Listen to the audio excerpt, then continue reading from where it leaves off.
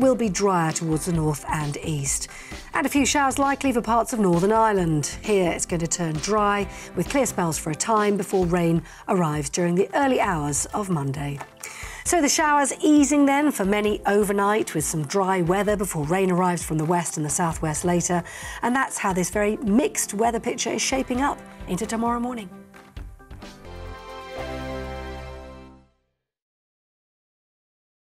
We are GB News. And we'd like to say thank you to each and every one of you for helping our great nation find its voice. We're absolutely everywhere. Across England, Scotland, Wales and Northern Ireland. On TV, on radio and online. We're proud to be the People's Channel, Britain's news channel.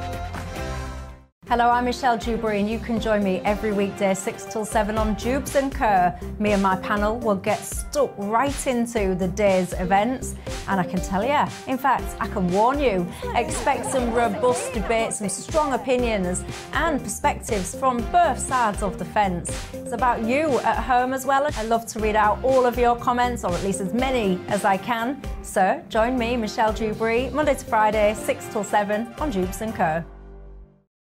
Join my show Farage, 7 p.m. till 8 p.m. Monday through Thursday, and there you will get opinion, analysis, debate, and I'll cover stories that nobody else dares to touch. You've been cancelled. Join the club. Oh my goodness me! And then for the last 15 minutes, talking pints. We're over a drink. We have a civilised conversation with someone. We very often disagree, but we do it in a grown-up way. Come and join me on Farage. On the Mark Steyn Show, we cover the stories a lot of people are scared even to mention. The stuff that really matters with some of the world's biggest thinkers. Now is his opportunity to kind of take the steering wheel of history. Break away from the flop at 8 o'clock on GB News with the Mark Steyn Show. Hello, I'm Esther McVeigh. And I'm Philip Davis. Whether you're watching or listening on TV, online or on radio, we handpick the latest stories, debates and expert opinions for your weekend. So whether that's politics, news or showbiz, we've got it covered. Join us every Saturday morning at 10 o'clock on GB News. Hello, I'm Alastair Stewart. And I'd invite you to join me at noon on Saturdays and Sundays for Alastair Stewart and Friends. I've been in this business for over 40 years. Now, here at GB News, I've never been happier. I get to choose the big stories that really interest me. We hear what you have to say, and you hear what I have to say. I really hope you can join me, noon on Saturdays and Sundays. I'm Mark Dolan. Join me at 11 on GB News for Headliners, in which I'll be joined by two of the UK's top comedians discussing tomorrow's papers.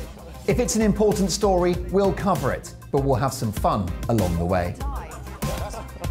Headliners, the late-night paper review that won't send you to sleep like the others will. 7 nights a week at 11 p.m. on GB News.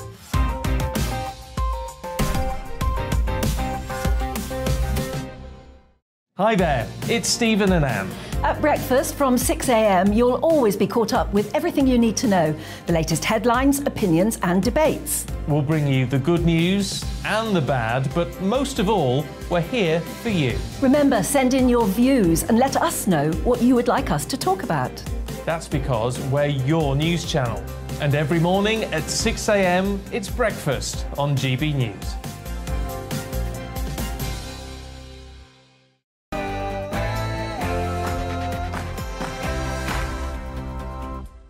Elon Musk continues to cause consternation at Twitter, Marine Le Pen steps down as party leader in France, and an able-bodied man is celebrated for identifying as a disabled woman. This is Free Speech Nation.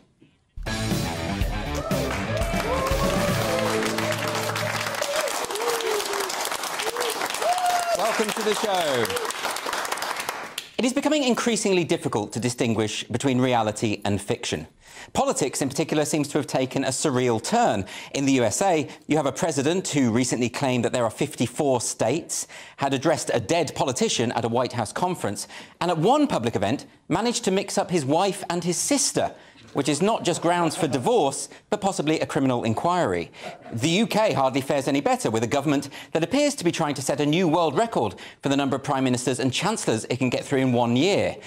When Joe Biden recently referred to the new UK Prime Minister as Rashid Sunak, maybe he wasn't mistaken after all. Maybe this was just a premonition of someone we haven't seen yet. But even though the world of politics has become self-satirising, that's nothing compared to the world of identity politics. This week on Norwegian television, on a show called Good Morning Norway, there was a sympathetic interview with a 53-year-old able-bodied man who identifies as a handicapped woman. Despite having no physical disability, he uses a wheelchair most of the time. Is this a ruse? A way to get access to the more spacious public toilet facilities? It seems not, because this man says he's always wished that he was born a woman who was paralysed from the waist down. And that's his truth, or her truth, or whatever it is we're meant to say. So now it seems that we can be trans-disabled and find ourselves a platform on TV to have our delusions validated. This, of course, is reminiscent of Rachel Dolezal. You remember Rachel Dolezal, artist and civil rights activist, who was formerly president of the National Association for the Advancement of Coloured People. There was just one problem. Is that your dad? Yeah, that's my dad. This man right here is your father? Right there? You have a question about that? Yes, ma'am. Okay. I was wondering if your dad really is an African-American man. That's a very, I mean, I don't know what you're implying. Are you African-American? I don't understand the question of, I did tell you that, yes, that's my dad. And he was unable to come in January. Are your parents, are they white? Yes, it turned out that this trailblazing African-American activist was, in fact, white. Dolezal was rightly criticised for this, even though it does seem that this could be a genuine feeling that she has, some kind of psychological condition. And yet, identity politics has reached such heights of absurd contradictions that Dolezal is considered a monstrous fraud, and yet an able-bodied Norwegian man is celebrated for calling himself disabled. A while ago, the evolutionary biologist Richard Dawkins posed a question on Twitter about the inconsistencies of identity politics. He said, in 2015, Rachel Dolezal, a white chapter president of NAACP, was vilified for identifying as black. Some men choose to identify as women, and some women choose to identify as men. You will be vilified if you deny that they are literally what they identify as. Discuss. As he pointed out, Dawkins wasn't attempting to disparage trans people. He was just trying to initiate a conversation about what the rules are here, because it can be quite confusing. But by tweeting this, by simply posing a question, Dawkins had committed an act of heresy. He was rebuked by the American Humanist Association and had his Humanist of the Year award formally rescinded. But aren't scientists supposed to ask questions? Isn't that something we're all allowed to do? Because, let's be honest, we all seem to instinctively know when not to take someone's identity seriously. For instance, there was the case of Stephanie Walsh, the 46-year-old man who, after 23 years of marriage, suddenly realised he was actually a 6-year-old girl and left his wife to live with some new adoptive parents. Now, look, I didn't realise that it worked that way. You know, when I was a child and I was trying to sneak into horror films at the cinema, it would have been really easy if I knew that I could just identify as 18. Well, these, of course, are all just extreme examples, you might say, and yes, I would agree with that. But the extremes of identity politics are rapidly becoming the norm. Last week, TikTok star Dylan Mulvaney had a public televised meeting with the President of the United States. And why? Because Dylan identifies as a girl. Take a look at this. Day 66, being a girl, and today I'm in nature. Trees, I love them. Water, lakes, I love them. Heels, they're my hiking heels. I love them. Okay, come on. Bridges, love them. Coconut water, love it. Not nad, just love it. Wind turbine, love it. Meadows, love them.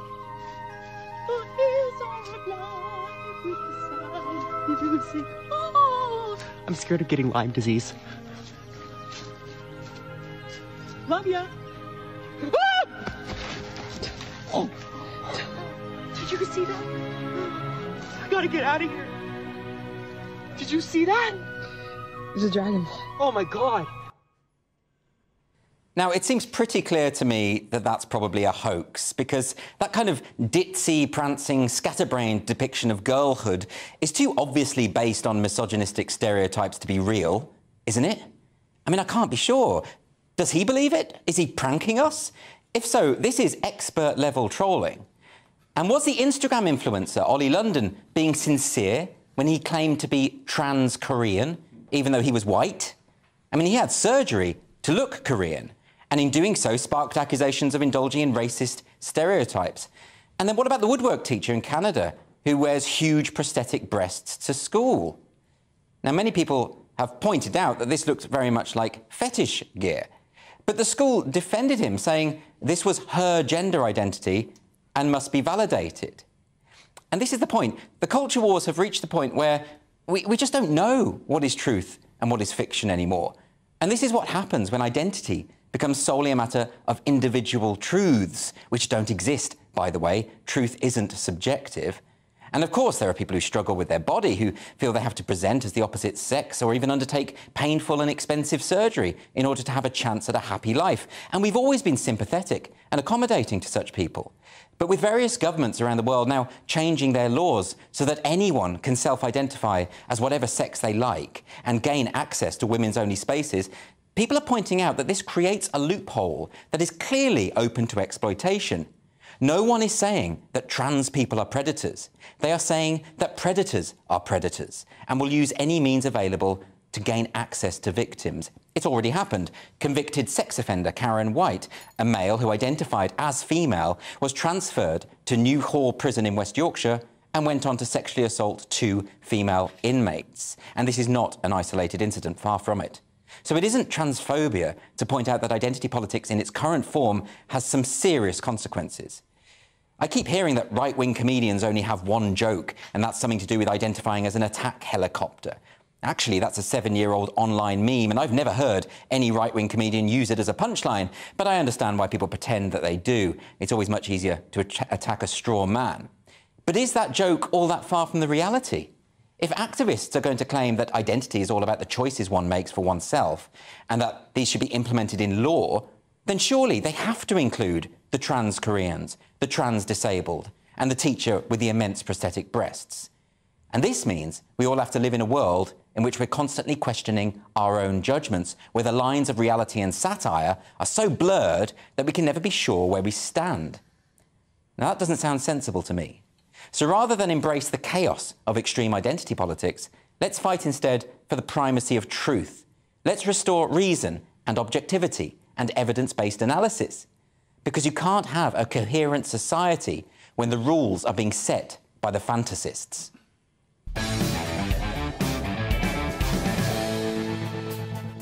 And my studio guests this evening are Leo Kearse and Sajeela Kershi.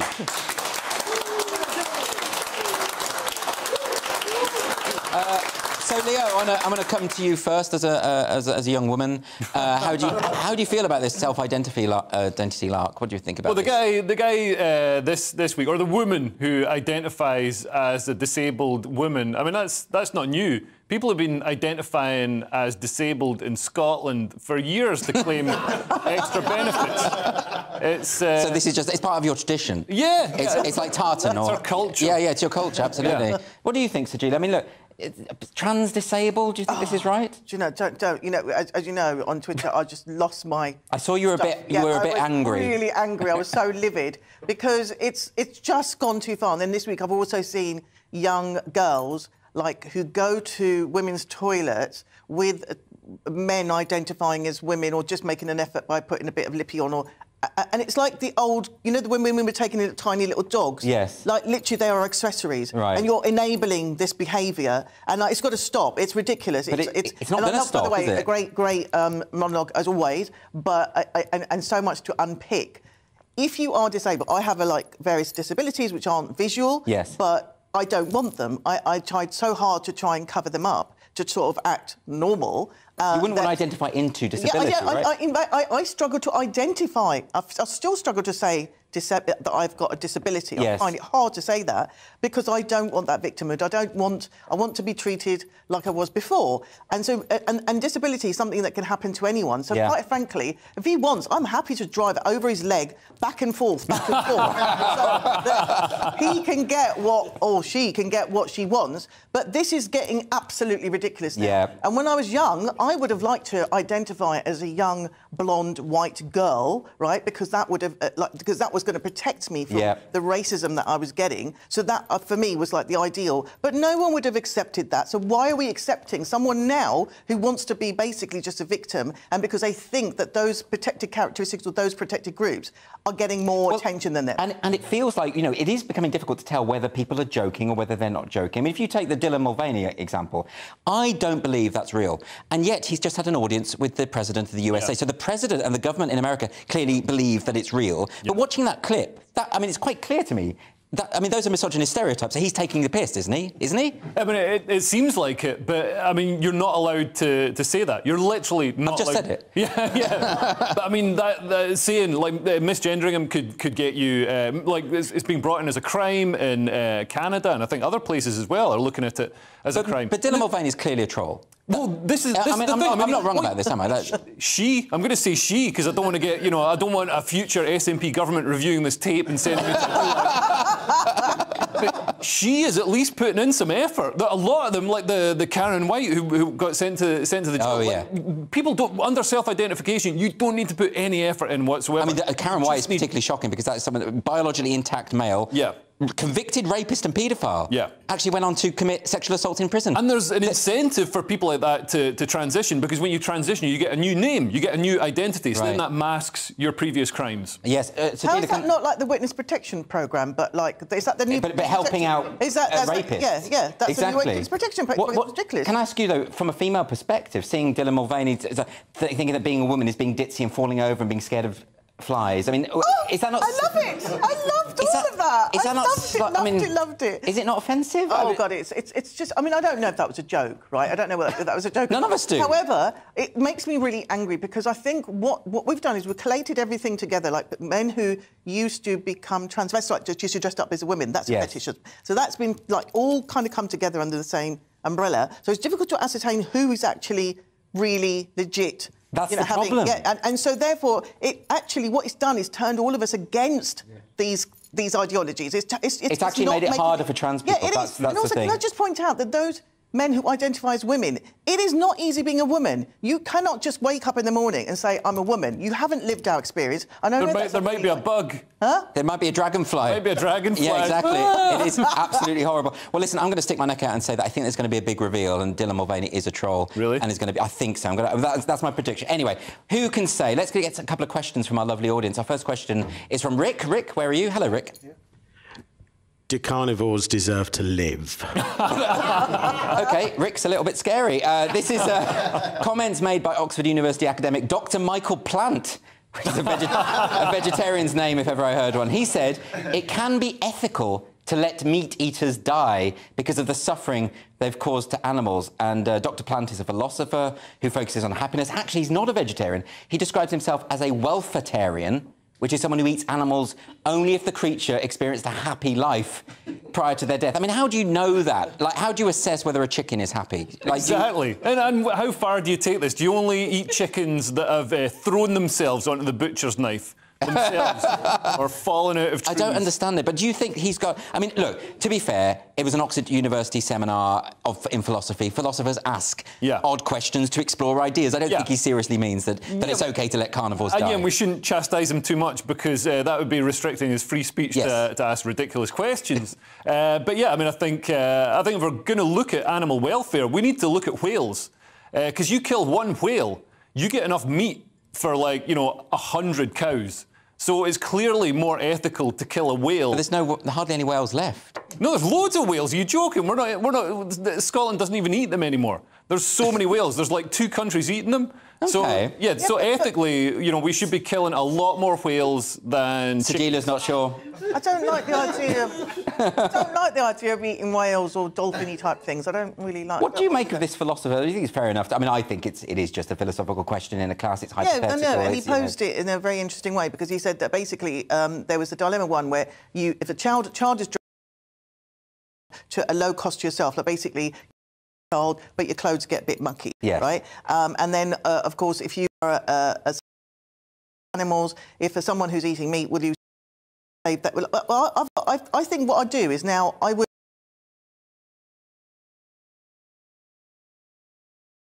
Interesting. You're very brutal tonight, my beef jerky. Why should I ruin my beef jerky in my leather jacket? This is like that philosophical question they often pose, which is, you know, if there's a burning building and you can either save the Mona Lisa or a baby, what do you do? What do you do there? Is there a way we can destroy... Now to another question. This is from Ivan. Yeah, should we be worried about the far right in France?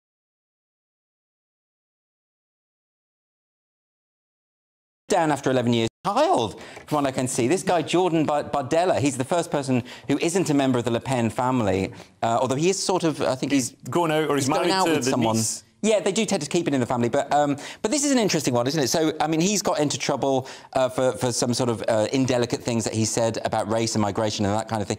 He's too young to... he is like an embryo. We're only saying that because we're old. He's... yeah, but do you think this means... Because, look, Marine Le Pen, first she changes the name of the Front National. Yeah.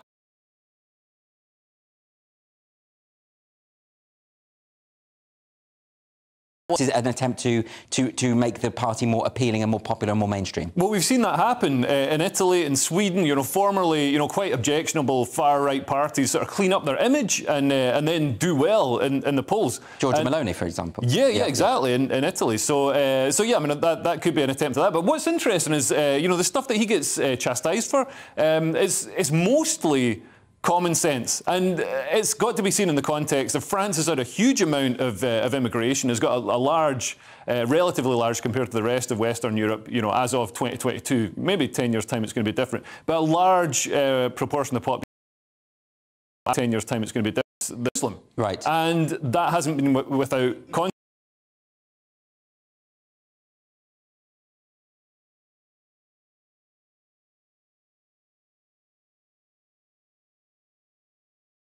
consequences. So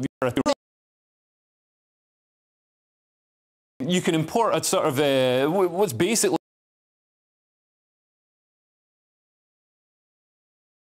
from culturally distant parts of the world and expect it to just integrate perfectly in a Western liberal democracy. Done well with Catholicism, to be honest. But there you go.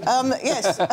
Well, you're blaming me for that. Yeah, blaming me for that. Yeah. The thing is, obviously, it's interesting because there is a big immigration thing, and in France, it's because we've got family there. In France, it's Algeria, Morocco, and Tunisia. Interestingly enough, Bardella is his ancestry. He's of immigrant descent, Italian and Algerian, and he kind of joined the party when he was 16, specifically for Le Pen. So he was kind of obviously attracted by her. So he's kind of almost been groomed all these years. Is that part of the appeal of him? Is that part of the tactic? I think it is, because also they now get to use him. I mean, I think you mentioned it yesterday. It's a bit like the mafia. And if you remember the lawyer in the mafia, the lawyer was, you know, he wasn't Italian, so he'd never quite fit in. And I think that's going to be Bardella's position. He's not quite a Le Pen, but he's going to be the tool that they're going to use. Well, I mean, look, votes. The party certainly did very well in the legislative elections earlier in the year, and they do seem to be gaining momentum. There's no doubt about that.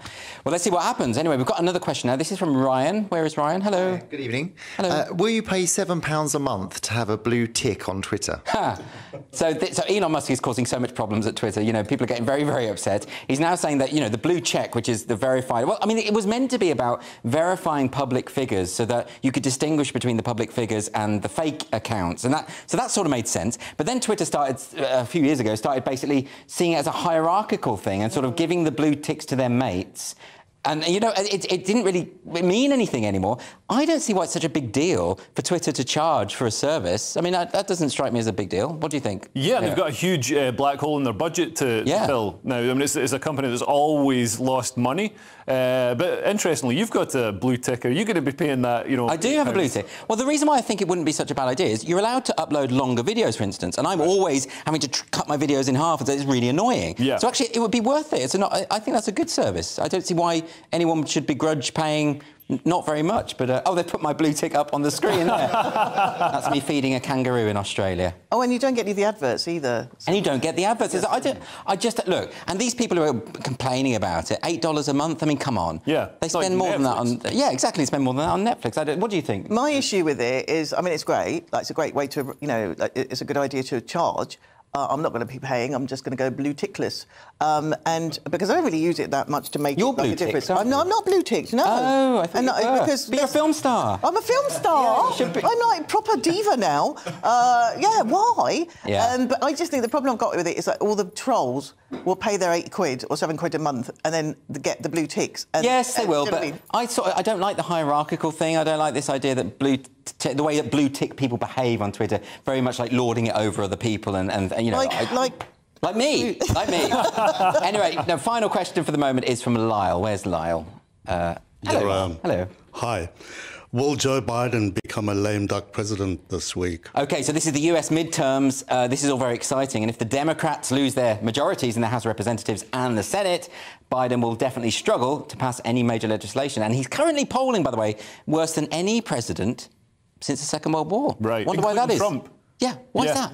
Well, I mean, he's not doing a very good job. If you look at the prices of everything, there's rampant inflation. Gas prices are skyrocketing. Well, they've come down a little bit, but yeah, he's just not delivering as a president. And he seems to have allied himself with the real sort of extremist, radical far left of the Which was Democrat weird because he was elected on the basis of not being the woke candidate. Yeah, that was why people went for him. Yeah, rather than Kamala Harris or people like that. And bizarrely, the Democrats. I saw a speech by Obama yesterday. They're making democracy, the defence of democracy, as their sort of main platform. And Obama's saying, you know, if you care about democracy, the Republicans don't respect democracy. They tried to, you know, discount the results of the election and all this sort of stuff. But it wasn't completely valid, factual. It wasn't Republicans who denied the results of the 2006.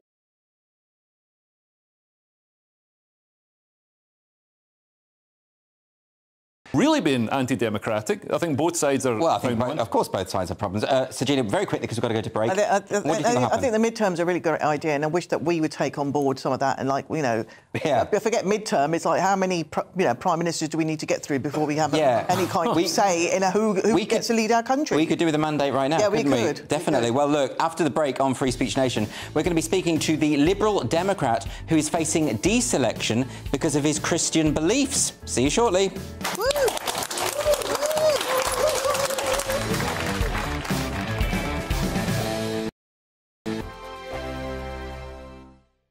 Hello there, it's Eamon Holmes here from Breakfast on GB News. We're not just on your television and your screens, you know. We're on DAB plus digital radio, so you can listen to your favourite shows on the move. If you've not yet listened to GB News Radio, it's very simple. We're on your radio player and TuneIn apps, on your smart speaker, phone or tablet, or online at gbnews.uk. Take us with you wherever you go. GB News Radio. You never have to miss a moment of the People's Channel. Hello, I'm Simon Evans. Join me on GB News for Headliners at 11 p.m, where I'll be joined by two of the country's top comedians as we take a look at tomorrow's newspapers tonight. If it's a big story, we'll be covering it, I guarantee, but we'll also have some fun along the way. That's GB News Headliners at 11 p.m. We won't put you to sleep, unlike some of the other paper review shows out there. So join us, 11 p.m, 7 nights a week. I'm Mark White. As GB News Home and Security Editor, I cover those key issues that are so important to you. Our authorities, our communities doing all they can to combat violent crime. With the public services under unbearable strain, why are we still failing to control our borders? Defence, the first priority of any government, has been continually hollowed out. Can we trust our politicians to protect the armed forces? Join me, Mark White, on GB News. Join me, Nana Akue, on Friday, Saturday and Sunday afternoons on GB News. Expect fiery debate and passionate discussion as me and my panel tackle some of the biggest topics hitting the headlines. It's a place for everyone's opinion. No one gets cancelled, but no one gets an easy ride. Oh, she's on it today! Be ready for conversations that are fierce, frank, and of course, fun. Every Friday, Saturday and Sunday afternoon from 4 p.m. on GB News. Every morning from 6 o'clock, we'll wake you up with GB News Breakfast with all the stories you didn't know from the night before. So whether it's serious news, entertainment, or your own views from all over our great nation, we're here to kick off your day with a smile. And the national media should be reflecting and reporting what's happening here. You will notice the northwestern accents. Whether you're with us on TV, radio, or online, every morning, it's breakfast from 6 a.m. Hope you can join us. Every Saturday at 2 o'clock, join me, Darren Grimes, for Real Britain. I'm not afraid to give you a platform and say it how it is. Come on, make the case. Something like this is very, very important to people. And we're always up for a laugh on this show. God, honestly, you'd think there were no problems in the world. Real Britain, every Saturday on GB News. On the Mark Steyn Show, we cover the stories a lot of people are scared even to mention. The stuff that really matters with some of the world's biggest thinkers. Now is his opportunity to kind of take the steering wheel of history. Break away from the flock at 8 o'clock on GB News with the Mark Steyn Show. We are GB News. And we'd like to say thank you to each and every one of you. Great nation. Find its voice. We're absolutely everywhere. Across England, Scotland, Wales and Northern Ireland. on radio and online. We're proud to be The People's Channel. Britain's News channel.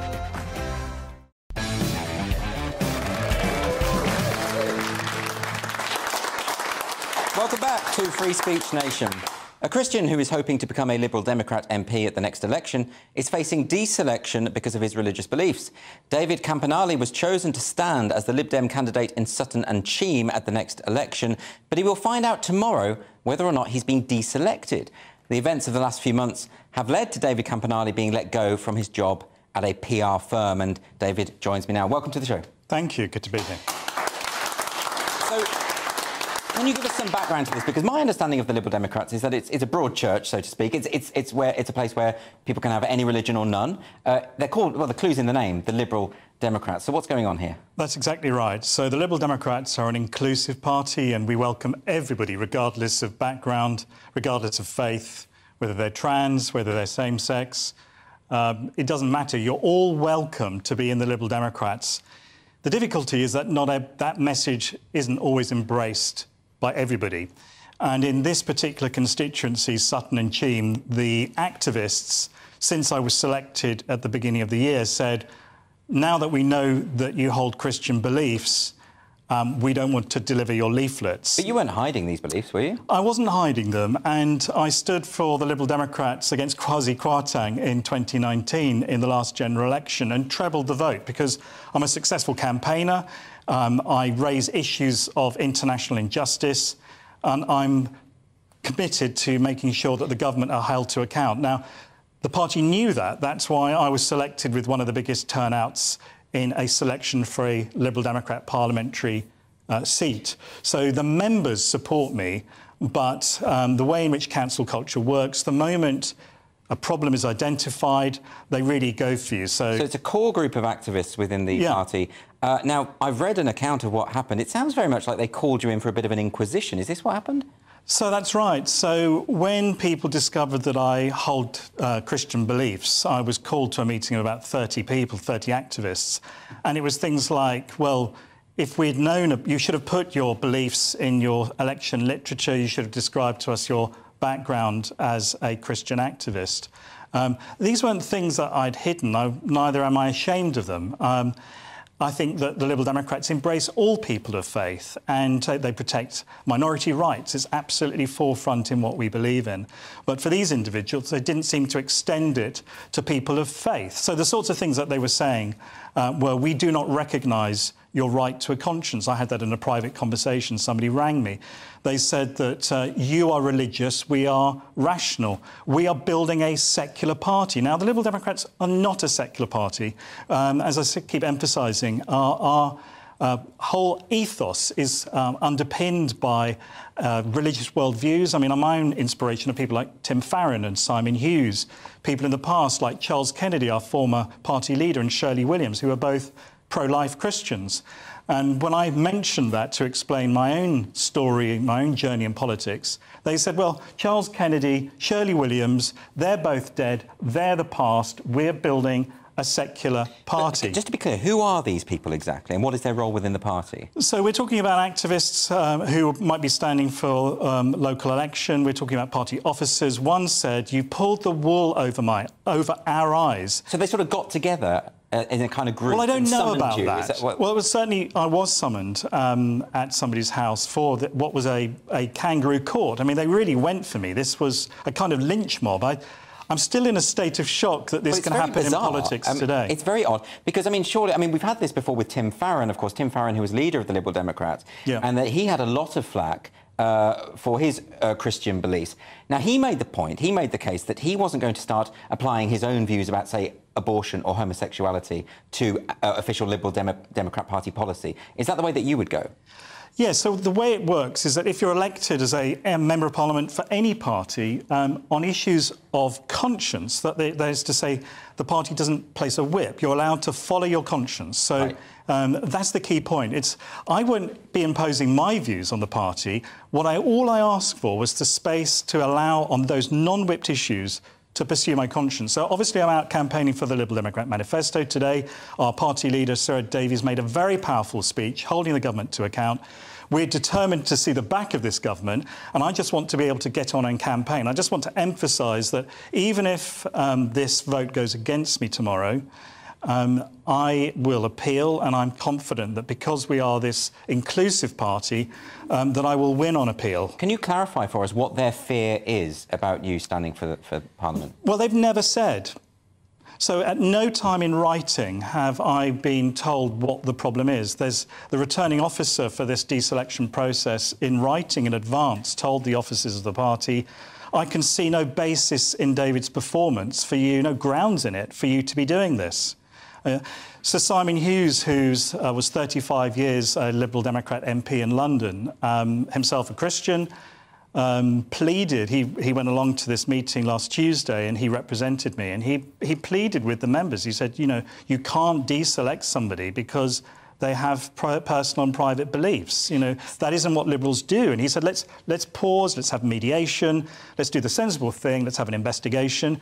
And people started shouting at him. Well, I think this is a major problem and why the popularity of the Lib Dems has gone down, I feel.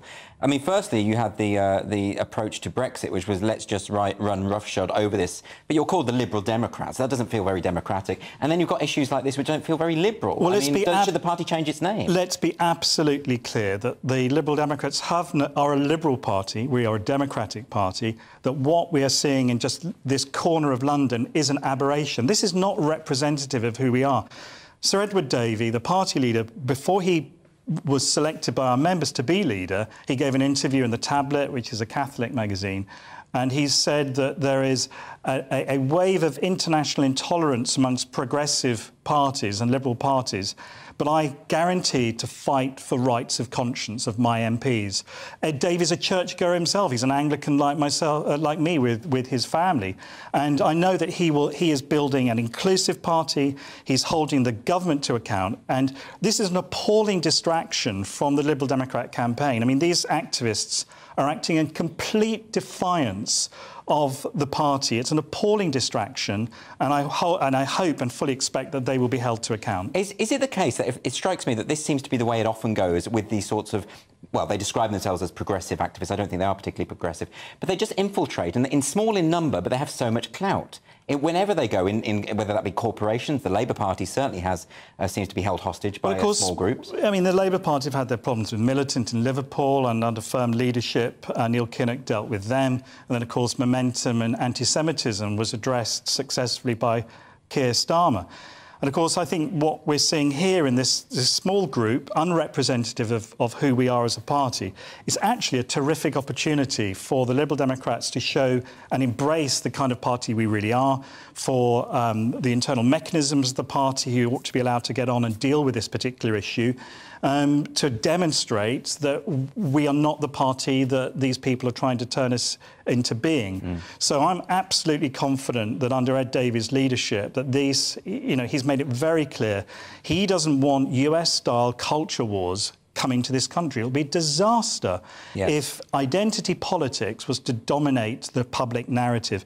For Liberal Democrats, we're concerned about the NHS. That's why today, in Ed's speech, he's promised to make sure that everyone gets access to see a GP when they need it, that he'll recruit 8,000 more doctors for the NHS by rolling out a training programme to make sure that people get the care that they need. But all of this won't mean much if all this distracting stuff is going on. I mean, it's a small distraction. But I mean, let's be absolutely clear. You've been let go by your PR firm, haven't you? Well, look, I mean, I've had 10 months of hell. I mean, I spent 30 years as an award-winning journalist in BBC News for the television arm of the World Service.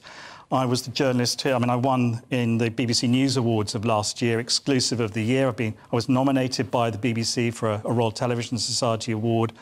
I came second globally, or runner-up, for News Report of last year for exposing the rape and torture of Muslim women in the Xinjiang camps, along with my correspondent colleague and an online writer.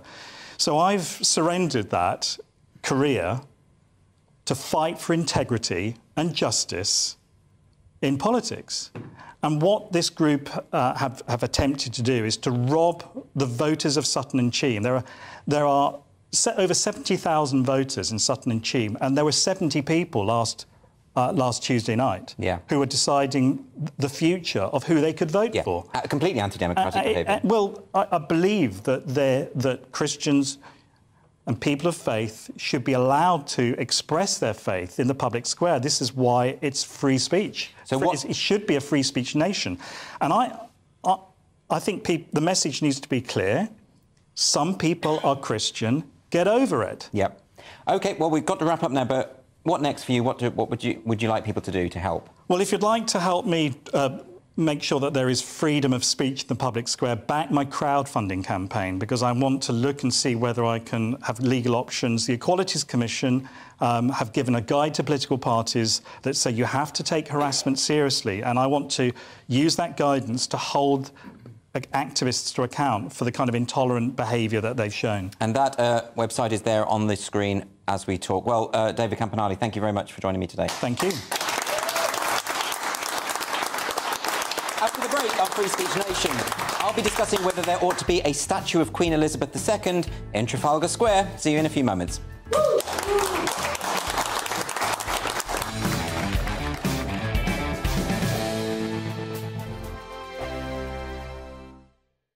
We are GB News, and we'd like to say thank you to each and every one of you for bringing us your conversations, for helping our great nation find its voice. We are here for you on radio, television, and online, across England, Scotland, Wales, and Northern Ireland. It's not the BBC, you actually get your facts right. We are proud to be GB News, the People's Channel, Britain's news channel.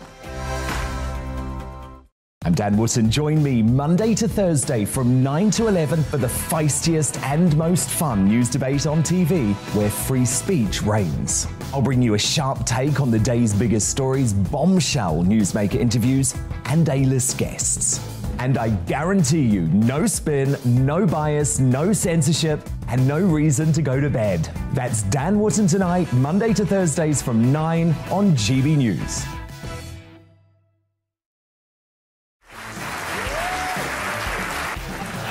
My name is Andrew Doyle. Join me every Sunday evening at 7 p.m. for Free Speech Nation.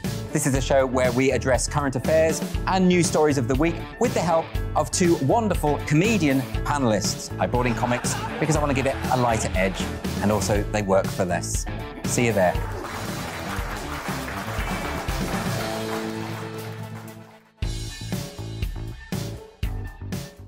My name's Tom Harwood, and join me 9:30 a.m. every weekday for The Briefing, your one-stop shop for everything you need to know about what's going on in politics today. I wonder if this is a deal that might need to be like the biscuits in this factory, twice baked. Is there not an opportunity here to win out against the extremes? Tom Harwood, GB News. What are you going to do about it? Things should have been done differently, and they certainly are being done differently. Don't miss it. The Briefing with me, Tom Harwood, 9:30 Monday to Friday on GB News. On Mark Dolan tonight, we have a simple plan, which is to inform, stimulate and entertain in equal measure. It's all about getting your opinions on the national television airwaves. I love my viewer emails, mark@gbnews.uk. So do join me every Friday, Saturday and Sunday for big guests, big opinions and a big presenter. 6'5", don't you know? See you then on GB News. Join me, Arlene Foster, for The Briefing on GB News. Every Friday at 3 p.m, I'll give you all the latest political news and analysis, and we'll have robust live debate. To make sure that you're caught up on all of the biggest issues of the day, we'll bring on experts in their field. I'll ask the questions that you'd like to ask. We're not afraid to tackle discussions from all perspectives, including yours. Don't forget, The Briefing with me, Arlene Foster, every Friday at 3 p.m. on GB News.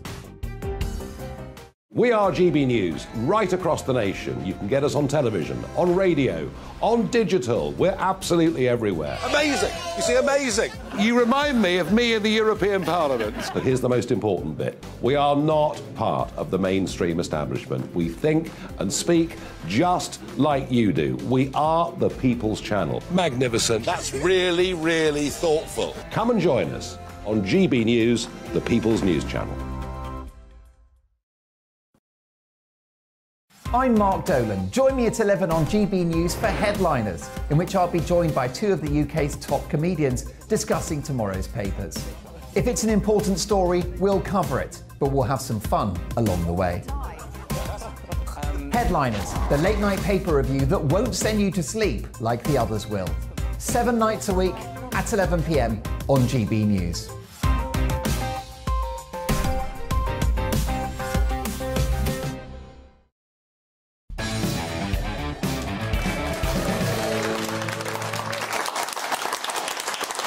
Welcome back to Free Speech Nation with me, Andrew Doyle. And later in the show, I'm going to be turning agony uncle with the help of my wonderful panel, Leo Kearse and Sajila Kershi. And we're going to help you deal with your unfiltered dilemmas. So if you've got any problems in your personal or professional life, just email us at gbviews@gbnews.uk and we will do our very best to answer your issues.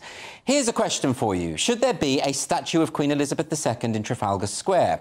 Following her death in September, it was suggested that a statue of the UK's longest reigning monarch should be put on the empty 4th plinth in Trafalgar Square. However, Mayor of London Sadiq Khan has ruled it out for the foreseeable future.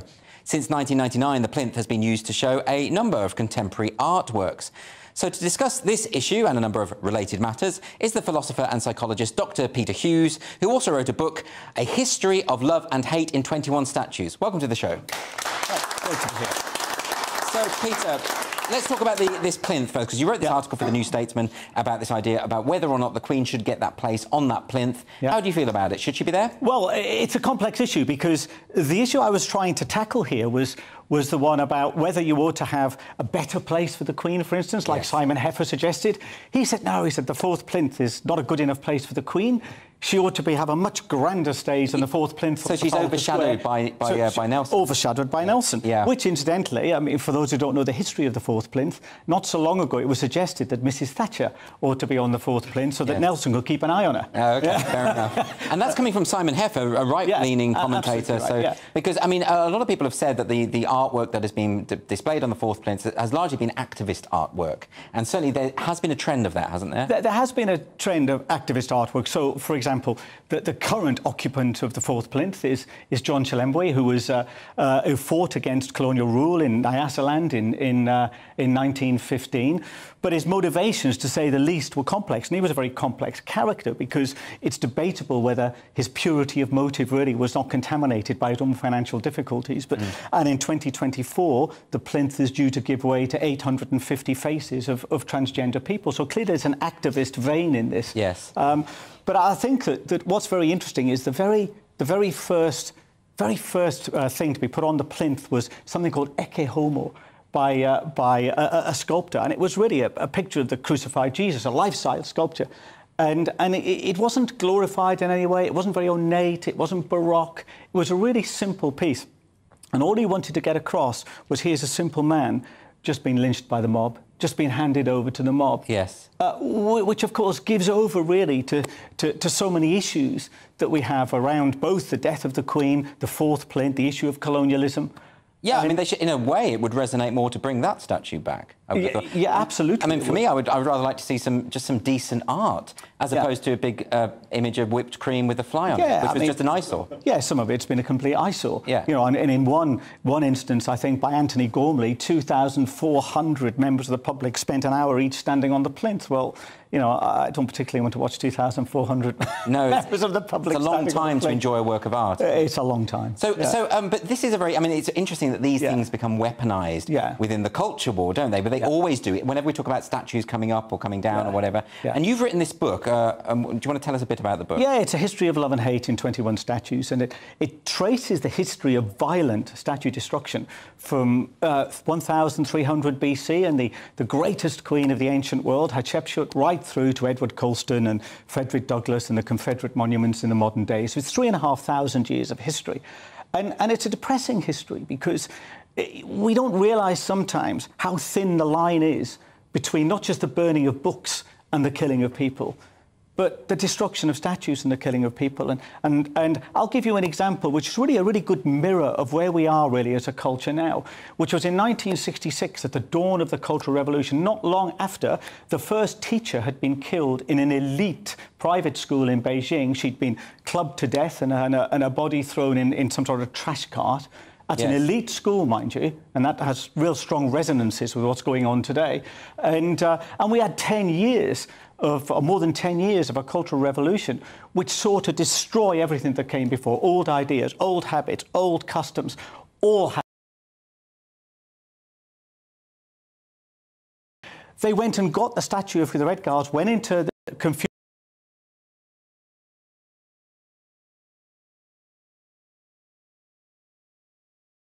streets, put a dunce's cap on his head and cast it into the flames. Yeah. That is where statue destruction can lead.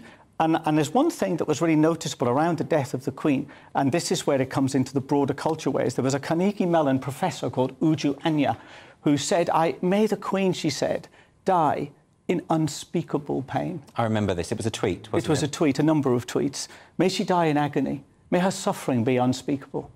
And this really cuts to the heart of the psychology of what we're dealing with when we're dealing with the culture war. Well, this is the thing about cancel culture, is really at the heart of it is vengeance.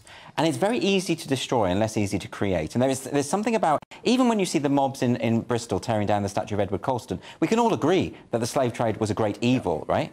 But there was something about the relish and the joy of the mob that was ultimately disturbing, irrespective of the target. Yeah, and that's where the psychology comes in, because people assume that empathy and cruelty are opposites, but they're not.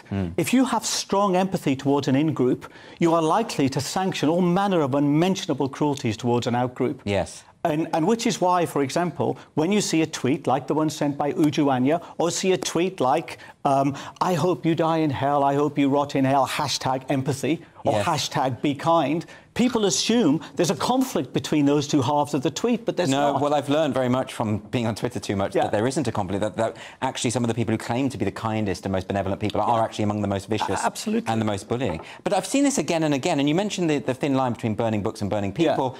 the famous Heinrich Heine quotation about, you know, where they burn books, they will in the end burn people too. And I remember an interview with Cat Stevens, who had converted to Islam, and he was on an Australian TV programme after the fatwa, and he was talking about people burning effigies of Salman Rushdie, and he was asked, would you go and see an effigy of Salman Rushdie burnt? And he said, I would rather it was the real thing. And it does feel sometimes in these situations that people do, that frenzy, they do feel that it feels like a scary mob. Well, this explains basically the different attitude you have towards suffering between our in-group and our out-group. Let me take you back to 1895, the incarceration of the great writer Oscar Wilde in Reading jail. And he was incarcerated in solitary confinement for gross indecency, but the reality was it was for his homosexuality. And he was locked up for 23 hours a day, and 1 hour a day, he was allowed to walk around in silence the prison yard. And one day, one of the other prisoners comes up to him and says, Sir, people like me, poor working-class lad like me, we expect this. It's our destiny, it's our fate. But you, sir, your suffering must be so much greater than mine because you've fallen from such a great height. And Oscar Wilde turned to him and said, no, he said, we all suffer alike. And latterly, the famous rabbi Harold Kushner, who wrote When Bad Things Happen to Good People, said we are all brothers and sisters in suffering. The philosopher Schopenhauer suggested we address each other not as Mr. and Mrs. or Frau or Fräulein or Madame or Monsieur, but as my fellow sufferer. But what happens in the culture wars, what happens is we learn contempt. And we learn to create a hierarchy of suffering. So those whose suffering I can identify with, I will empathise with that.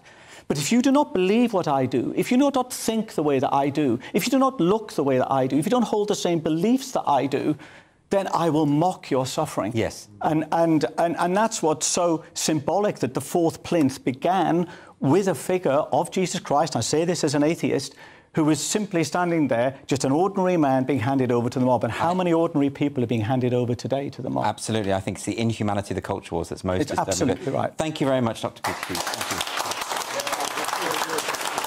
And after the break, I'll discuss the latest hate crime statistics, which showed a 26% increase in a year. Don't go anywhere.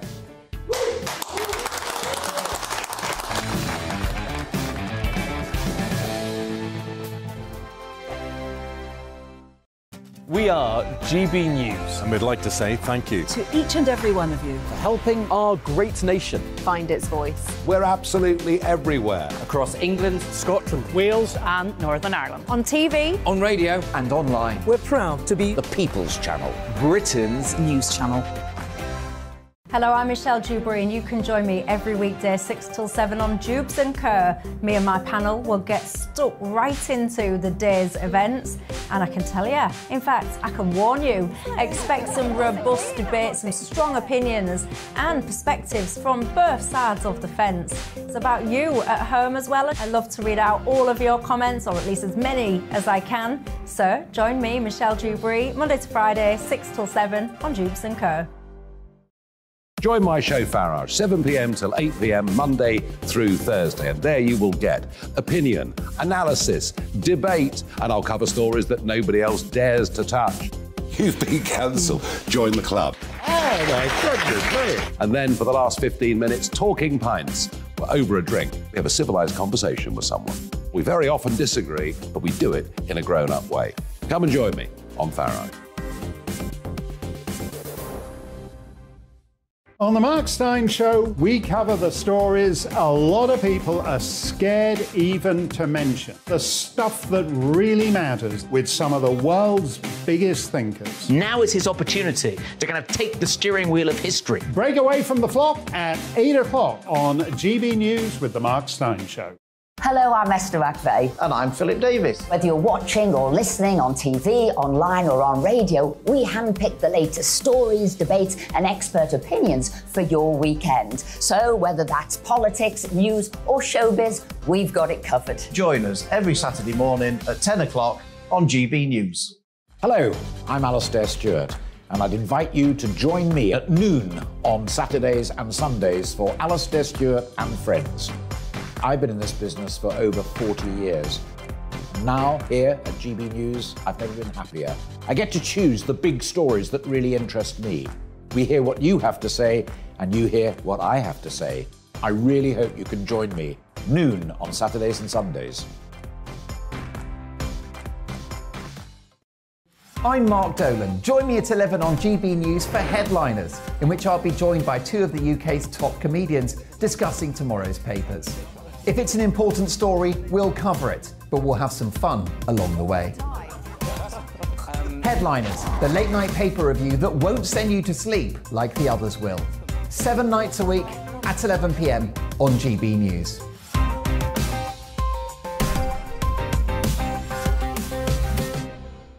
Hi there, it's Stephen and Anne. At breakfast from 6 a.m, you'll always be caught up with everything you need to know, the latest headlines, opinions and debates. We'll bring you the good news and the bad, but most of all, we're here for you. Remember, send in your views and let us know what you would like us to talk about. That's because we're your news channel. And every morning at 6 a.m, it's breakfast on GB News.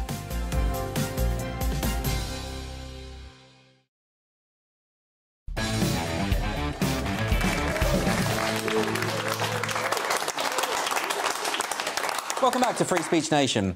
So, there has been a 26% increase in the number of hate crimes recorded by police in England and Wales. The figures show that in the 12-month period up to March this year, more than 155,000 hate crimes were recorded by the 43 police forces in England and Wales. 70% of the crimes were racially motivated. But are we really facing an epidemic in hate crimes? To discuss these figures and look at the broader issue, I'm joined by the Deputy Editor of Spiked, Fraser Myers. Hello, Fraser. So, it seems that every year we get these reports that say hate crimes are on the rise. Every single year. Every single year, the report will say crime is on the rise, and it will usually be a huge gap. Like, 26% is a huge jump. So these figures sound very scary. It would sound like hatefulness is on the rise, but when you dig a bit down deeper into it, it's clear that this isn't true. There isn't really a rise in hate crime at all. Because there are several different methods for essentially recording hate crime. This particular method, the police-recorded version, goes up every year, almost uncontrollably, whereas there's another version called the Crime Survey for England and Wales, and that has shown pretty consistently that hate crime has been falling. It's fallen by about 40% in the past 10 years. And actually, that's what you'd expect, because Britain is becoming a more tolerant country. You know, we're certainly not more racist, more homophobic this year. Are we 25% more racist this year than we were last year? I mean, it's an absurdity.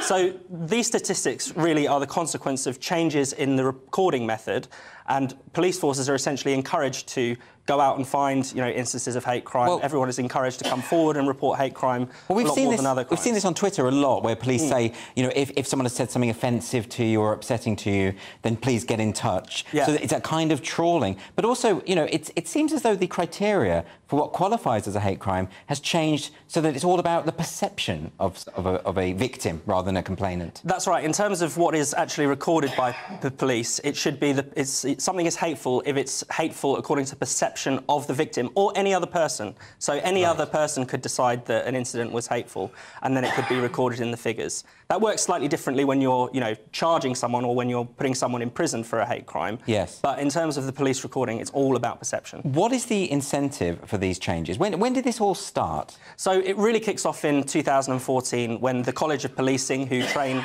police officers, changed their guidance to put in this rule about perception.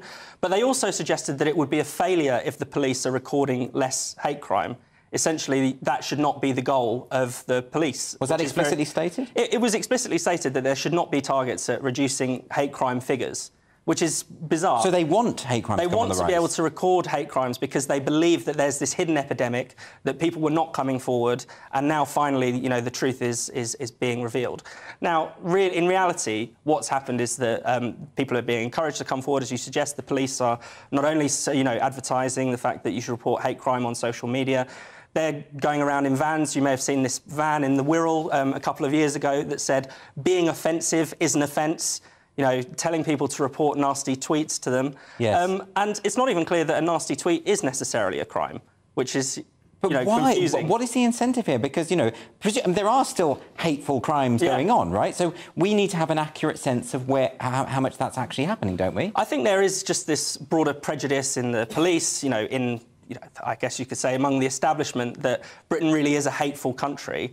And so they see, even though it's clearly the statistics make no sense, they see this as a reflection of fact, and they see it as a reflection of all the hard work they're doing. But all of the studies show that Britain is one of the least racist countries in the world. Well, exactly. That's why it's so at odds with most people's experience of the world. That's why these statistics are so absurd. And this year, it's been they're saying that the particular leap is transgender hate crime. Yeah. And yet, when you dig down into the actual stats and the attacks on trans people, very, very rare. It's incredibly rare, and in fact, Channel 4, of all people, strikingly, once did a sort of fact-checking on transgender hate crime, and they realised that actually, if you're statistically less likely to be attacked as a trans person than the average person. So the idea that trans people are facing all this targeting and violent crime is not quite accurate. So when it comes to the College of Policing, so they introduced all this in 2014. Yeah. And they also introduced this idea of recording non-crime.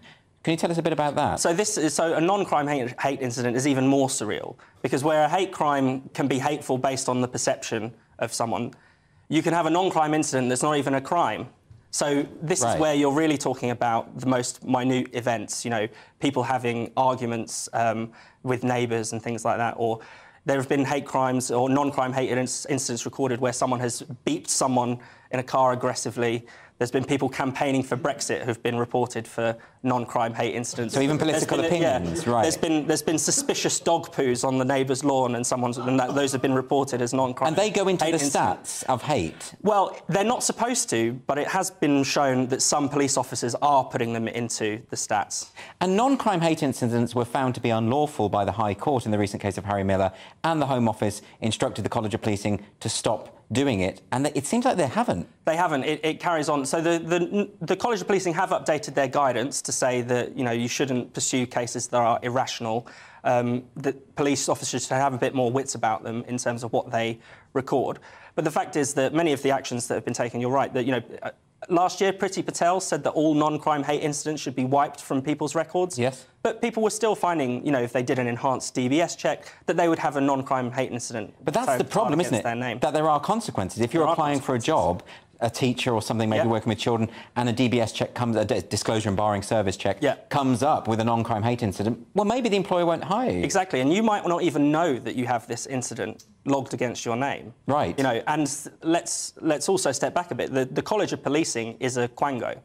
It's a private limited company, and yet it essentially just drew up this quasi-law out of nothing, out of its new guidance for police officers. So how did it get away with that? And how did it get away ignoring the judiciary and the Home Office? I think that the pressure on from within the police and from within the civil service, from within our institutions, is to constantly push in a more kind of woke, politically correct direction, and so it does mean that they end up ignoring the courts, ignoring politicians, ignoring even a lot of high-ranking police officers think a lot of this stuff is silly and it's got to be contained. But that's anti-democratic. Yes, it is. So what do we do about it? I mean, isn't there a case for just shutting down the College of Policing? That's what I'd do. That could be one solution. I think that we need to raise awareness of the fact that hate crime is not what people think it is. So you might imagine a kind of violent attack, the kind of thing that we would all deplore, but often it is, really a question of spats on Facebook. Yeah, offensive jokes. Offensive jokes, and you can see that the recording of it is actually very bad, but you can see at least 50% of the hate crimes are so-called public order offences. Even many of the ones that are tagged as violent on the police's database actually happened online. So are they really violent?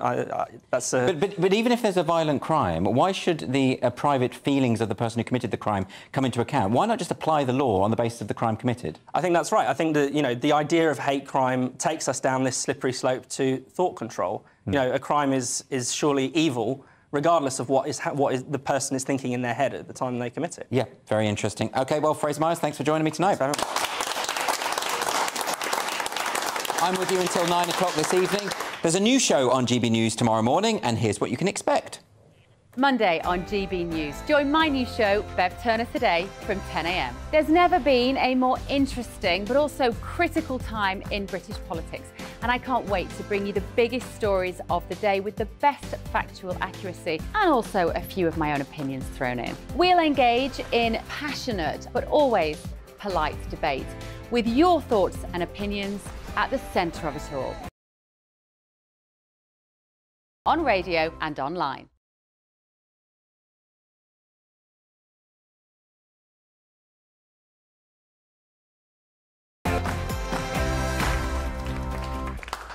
And let's get some questions that have been emailed to us over the last few days. So our first question was emailed in from Rasheen, and it is Gary Neville a hypocrite?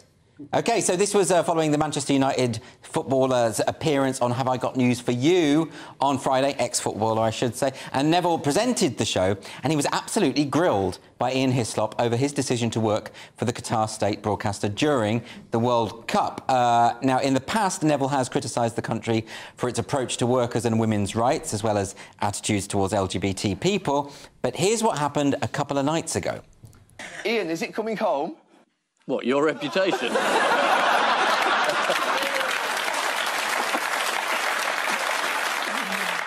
The others have been very gentle with you, Gary, but I mean... Thanks, Ian. The elephant in the room is still there. I mean, you're commentating there, aren't you? Yeah, I'm commentating there. And what's the defence?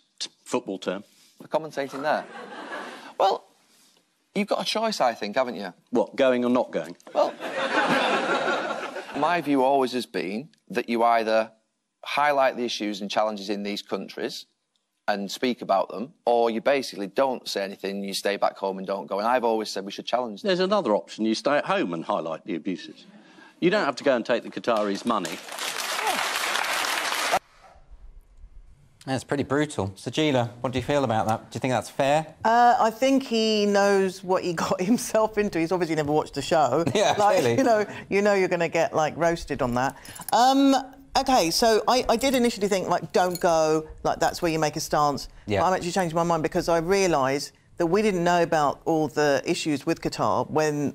I remember all the years ago we had, like, the prince, one of the princes, William, had gone over...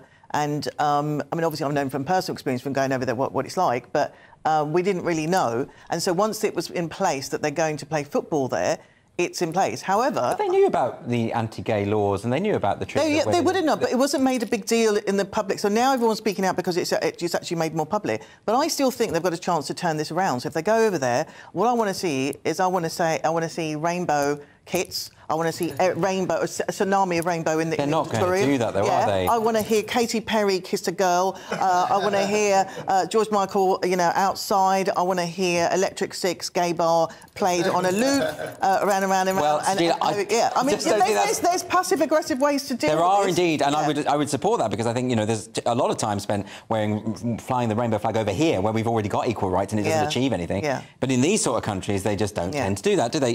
Leo, do you have any thoughts about this? Yeah, I mean, Gary Neville says that he's going to change it from within. He's going to collaborate, and when he's over there, he's going to try and change it. But it's a nonsense. There's an obvious conflict of interest by taking hundreds of thousands of pounds, if not millions. I know David Beckham is being paid something like £150 million. OK, but there are ways that you can, like Harry Kane, apparently the captain, is going to be wearing a rainbow armband while he's over there, apparently. While he's working for a regime that literally have the death penalty for homosexuals. I mean, it's an absolute nonsense. It just exposes the complete self-serving lie of this sort of woke virtue signalling. Like to be taking the knee for Black Lives Matter in a stadium where hundreds of slaves died building it, and to be wearing a rainbow armband in a country where homosexual people can be executed or imprisoned. That's an absolute nonsense. Is it not the case, Sajida, that they just shouldn't have chosen this location for the World Cup? Never should have. I don't know where. I don't know. There's got to be like a fallout from this of what actually happened and why we went there and who was getting paid what. Because this is very, very fishy. OK, well, our next question now is from Rose. And Rose says, are modern updates of Shakespeare going too far? So this will be about the bosses of the Icarus Theatre in London. They cancelled this production of Romeo and Juliet. And this was due to be set in Nazi Germany with non-binary leads. So Romeo and Juliet, non-binary. And Romeo was to be depicted as a member of the Hitler Youth and Juliet as a persecuted Jew. However, the casting call asked for non-binary artists and or those of global majority black or Asian heritage and didn't invite Jewish people to apply It was a mess, right? It's a big identitarian mess. Yeah. Well, and it's interesting the language that's being used now to describe what previously would be minority. Now it's global majority, which is actually sort of revealing the fact that, you know, these people aren't minorities, whereas Jewish people are a genuine minority. I think there's 14 or 15 million Jews in the world, which is, you know, a tiny... Like Kanye West has got twice as many followers on Twitter.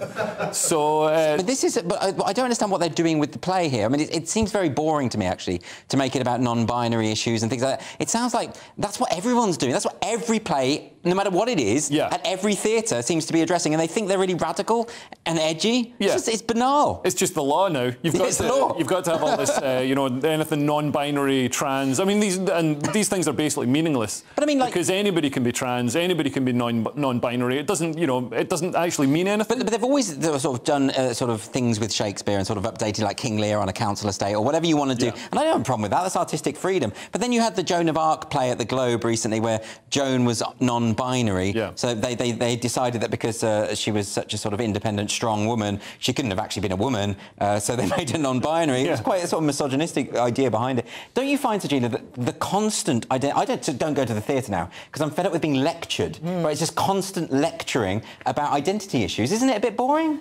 It is. I mean, it's a very different thing from telling on stories, like telling your own stories. I mean, OK, Romeo and Juliet, I kind of get it. I mean, I remember doing, like, interfaith stuff with a Jewish-Muslim collaboration, and we did, like, you know, Palestinian girl fall in love with a, you know, an Israeli soldier. Right. And, OK, that I can see that. But really, you did not put a casting call out for a Jewish actor when that is the primary... like, concern here, and yet because the language has got so, like, we have to include everybody, and every casting I get, it's always like, we're looking for non-binary and trans. But it's like, there's not that many actors out there. You know, it's like, stop coming into my casting kind of, like, category. Just really but if you limit the casting role to non-binary people, then you're limiting who could apply for the role, and you won't get the best person for the role, right? No, you won't. You just won't. It's not like non-binary people have this sort of magical acting ability. Well, thank God. No, but luckily acting's really easy. You just put on the clothes they give you and you pretend to be the person. That's it. There might be more to it than that, Leo. But it does feel a bit weird that, you know, this was a play. They decided to make it about issues relating to Jewish people, and they didn't invite Jewish people to apply. Yeah. I mean, well, I mean, it's dodgy, right? But according to the tenets of wokeism, they haven't set a foot wrong. So the tenets of wokeism say you've got to prioritise non-binary, trans, global majority.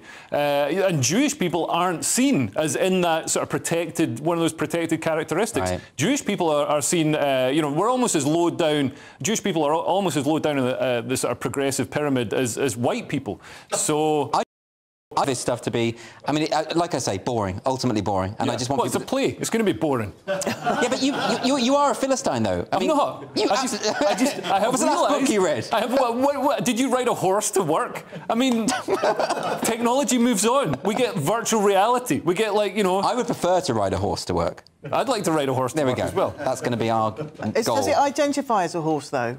That's a very good question. I'm going to move on to another question. This is from Alyssa. Alyssa says, should the Welsh football teams be allowed to change their names? OK, now, I don't know anything about football, but apparently the Football Association of Wales could change the name of the national teams to Cymru, which is the Welsh word for Wales. So should they do that, Leo? Because, I mean, well, what is it? It's roughly half of the Welsh population are Welsh-speaking.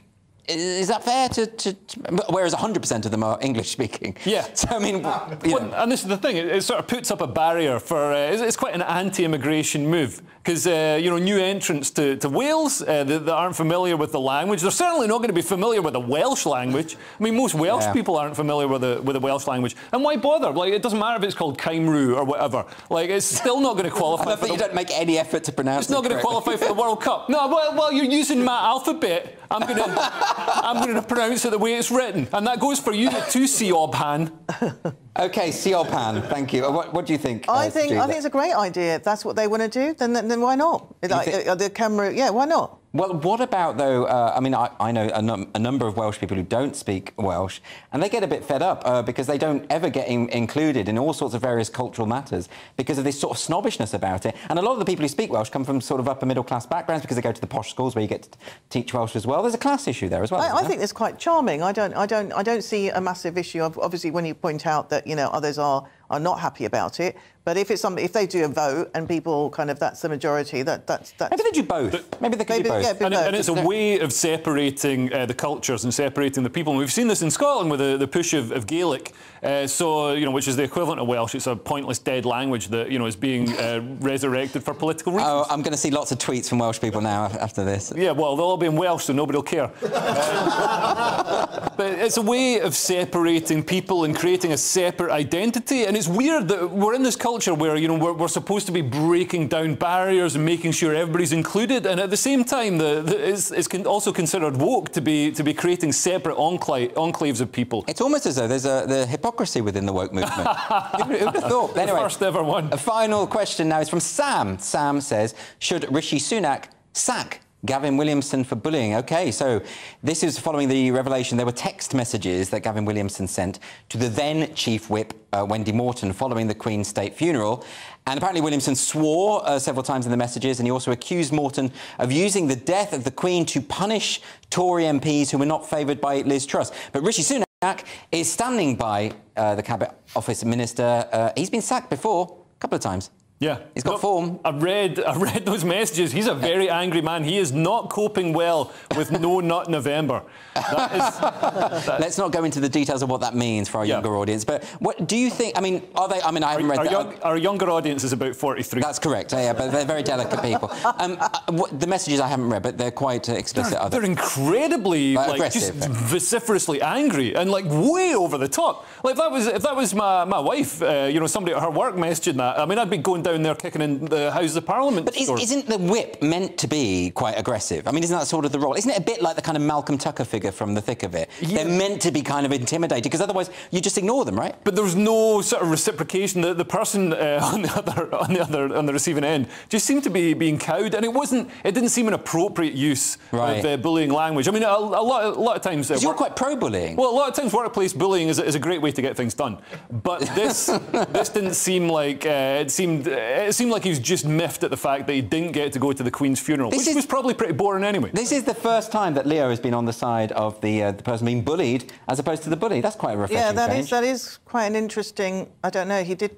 Maybe somebody gave you something in the audience that's made you softer. Softer, exactly. What's happened, Leo? I just think if he's actually bullied someone, then there's no excuse for that. And I know you don't. You see, everyone should be bullied. Well, some of us have been bullied, or some of us have been bullies. But it doesn't matter if he did that in this position. And I think the prime ministers have been.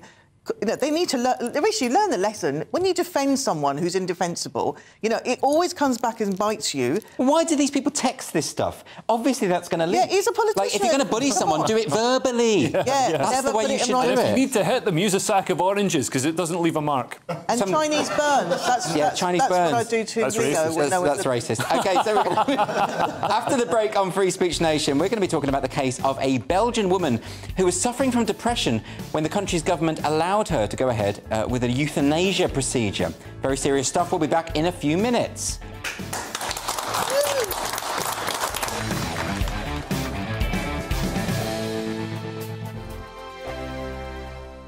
Hello there, it's Eamon Holmes here from Breakfast on GB News. We're not just on your television and your screens, We're on DAB plus digital radio, so you can listen to your favourite shows on the move. If you've not yet listened to GB News Radio, it's very simple. We're on your radio player and TuneIn apps, on your smart speaker, phone or tablet, or online at gbnews.uk. Take us with you wherever you go. GB News Radio. You never have to miss a moment of the People's Channel.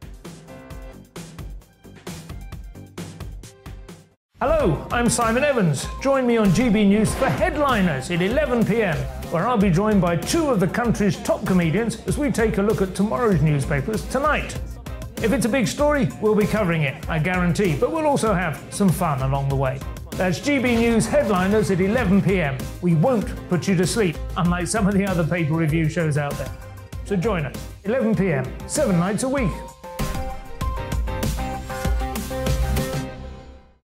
I'm Mark White. As GB News Home and Security Editor, I cover those key issues that are so important to you. Our authorities, our communities doing all they can to combat violent crime. With the public services under unbearable strain, why are we still failing to control our borders? Defence, the first priority of any government, has been continually hollowed out. Can we trust our politicians to protect the armed forces? Join me, Mark White, on GB News.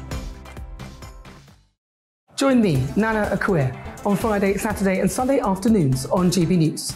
Expect fiery debate and passionate discussion as me and my panel tackle some of the biggest topics hitting the headlines.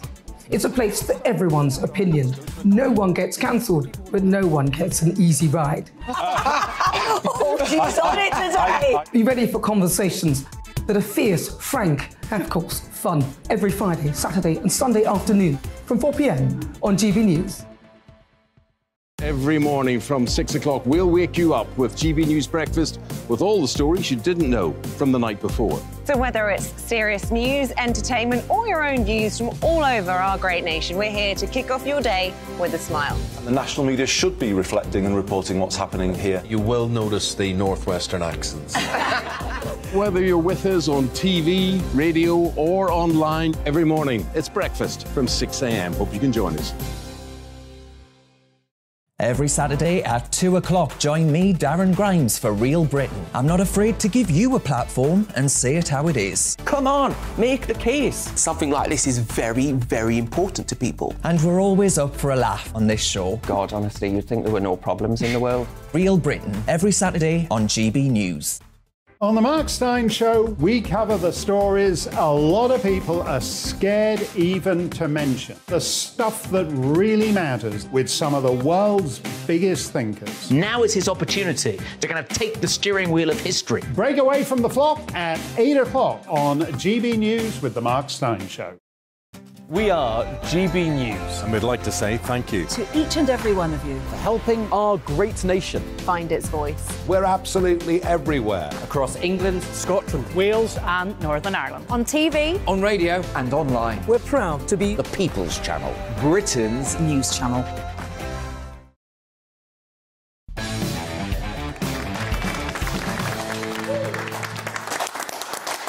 Welcome back to Free Speech Nation. The European Court of Human Rights has ruled that the Belgian government did not violate the rights of a person suffering from depression when she went ahead with a euthanasia procedure. Godelieve de Troyes died in 2012. At the time, she'd been suffering from chronic depression for around 40 years. The ECHR judges found in favour of the Belgian authorities in 3 out of 4 counts. Tom Mortier, who is de Troyes' son, took the Belgian government to court. Mortier was represented by Robert Clark, who is the Deputy Director for ADF International in Vienna, and he joins me now. Welcome to the show. Robert, could you tell me the outcome of your case? Yeah, absolutely. I mean, it goes back to 2012 when Tom's mother was euthanized. She was physically healthy. She was 64, and Tom found out about it the next day when his wife took a call from the hospital saying his mum had been euthanized. Could he come in and make the necessary arrangements? Since then, he has been pursuing some measure of justice. Nothing could bring her back, obviously, but he's pursued it through an attempted criminal complaint in Belgium. The prosecutor lost it, and then it went nowhere. A medical complaint in Belgium, it went nowhere. He was blocked from access to the file. There's a particular euthanasia form that gets filled out in all of these cases. It was blocked to him, and it was blocked by the chair of the Euthanasia Commission that approved the euthanasia. Now, one really important thing here is the guy doesn't just head the commission that blocked the document. He's not just an outspoken euthanasia advocate in Belgium. He is the doctor who euthanized Tom's mother. So the same man that euthanized her legally approved the euthanasia and then stopped Tom from accessing the document. And so it's taken 10 years, but finally, after that time, he has received at least some measure of justice from the European Court, which ruled that Belgium had violated his mother's right to life. This is a shocking story because, you know, this is a woman who was physically healthy, suffering from depression, and therefore potentially not in the best place to make that kind of decision. And the fact that he wasn't informed and was told the day after, I mean, this seems unfathomable to me. It seems unfathomable to me, and it was to him. I mean, Tom lives in a country that legalized euthanasia in 2002. We've seen two things happen in that time. The qualifying criteria get blown open. So it's initially touted as this rare, exceptional thing. And then surely enough, it gets expanded to more and more conditions, more and more people. Belgium removed any lower age limit in 2014. So you have children as young as 7, 8, 9, 10 being euthanized in Belgium at this point. And you see the number of cases going up almost every single year. The pandemic was the only period in that 20 years of legalization where the number of cases didn't go up. So you're now at something like 7 euthanasias per day. Every single day, 7 people are being euthanized in Belgium. And you see similar things in all of the other countries that have gone down this path, like Canada and so on. And I think the reality is that the slippery slope is on display. You see that from the numbers, and you see it from the tragic facts of this case. Tom didn't oppose euthanasia. Tom said he hadn't really thought about it before this happened to his mother. He lived in Belgium. He knew it was a thing there, and he'd not given it much thought until it came to affect him. And so I've been deeply affected by speaking to him, just thinking through euthanasia. It's this idea of autonomy, that someone should just be able to do whatever they want. But we don't live in a truly autonomous society. We live in a society where we have relationships and where we have a common duty of care, of looking after one another. And when something happens to one person, of course, it affects others. And so euthanasia affects the doctors who are involved, the medical staff, and it has most definitely affected Tom in this case. I mean, this is the issue, isn't it? It's such an emotive subject. And of course, when people do push for euthanasia laws, they are often doing so out of compassion. But the counter-argument to that, of course, is that it is open to corruption and people will needlessly die. And from what you're describing, the evidence is in on that. Would that be right? Yeah, I agree. I mean, the judgment, and you said that the court found in favour of Belgium on 3 of the 4 counts, and that's right if you kind of divide these counts equally. But I think it's a significant loss for Belgium. For one, it's been found to violate the right to life. There is no right more valuable than the right to life. If we don't have the right to life, then we can't enjoy any other rights. But secondly, and perhaps most importantly, Belgium says that euthanasia is safe because of the safeguards. The problem is that Belgium has 2 principal safeguards, I would suggest. The first is this commission that reviews euthanasia cases and approves them after the event. How that's a measure of safety, someone else would have to tell me. And if the commission have any doubt as to the whether or not a case has complied with the law, then they can refer them to the prosecutor. So you have these twin pillars of safeguard. In this case, the 2 findings, or the finding of a violation of the right to life, was based on the fact that the commission was biased. It lacked independence, the court said, because the very doctor who euthanized Tom's mother sat on it and, according to the Belgian government, unanimously approved her euthanasia. And not only did the commission lack independence, but the prosecutor, who lost then took 3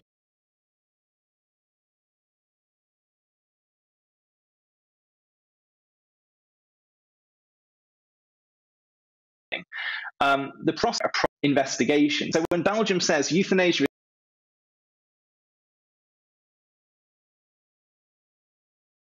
that argument doesn't hold water.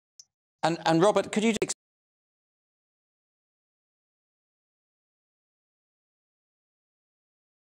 explain, because that sounds like that requires some kind of further investigation, doesn't it? Yeah, I agree. And he has sat there for some time. He has led tours of Auschwitz, which he said were intended to provoke discussions about death and dignity. He is something of a celebrity figure in Belgium. I think he won Humanist of the Year a couple of years ago.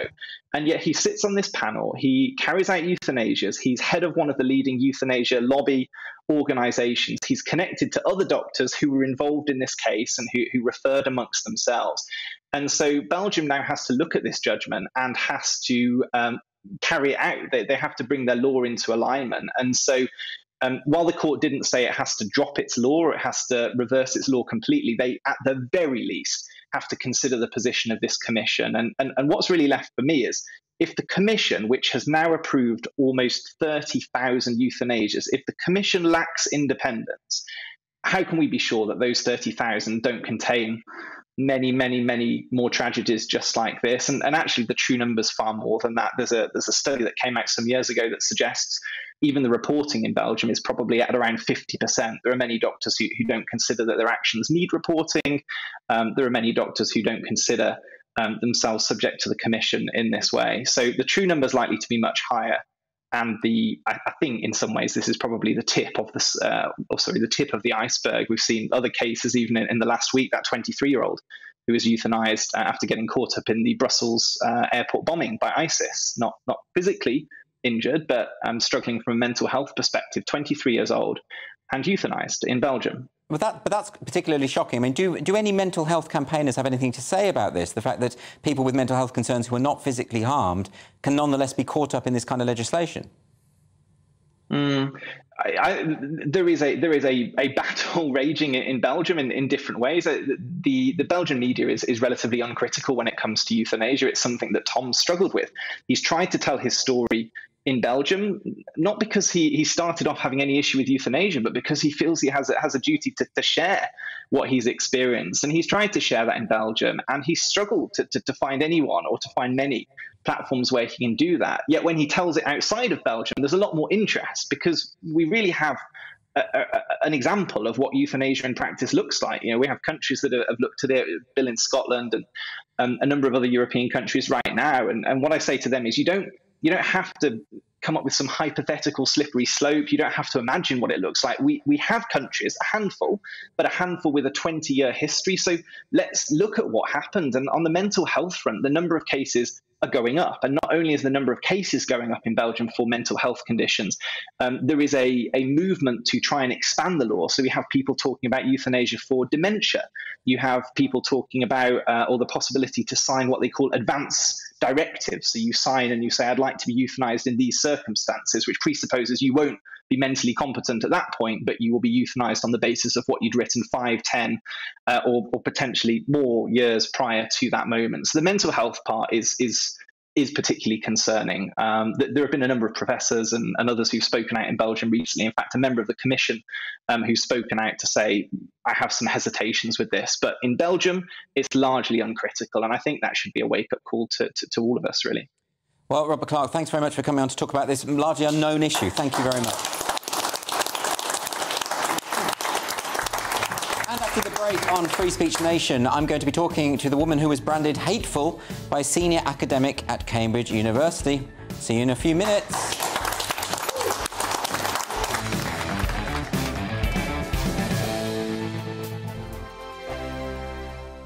We are GB News, and we'd like to say thank you to each and every one of you for bringing us your conversations, for helping our great nation find its voice. We are here for you on radio, television, and online, across England, Scotland, Wales, and Northern Ireland. It's not the BBC, you know, you actually get your facts right. We are proud to be GB News, the People's Channel, Britain's news channel.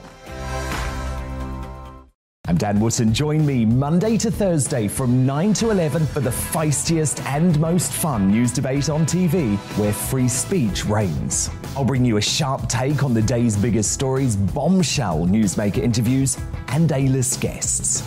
And I guarantee you, no spin, no bias, no censorship, and no reason to go to bed. That's Dan Wootton Tonight, Monday to Thursdays from 9 on GB News.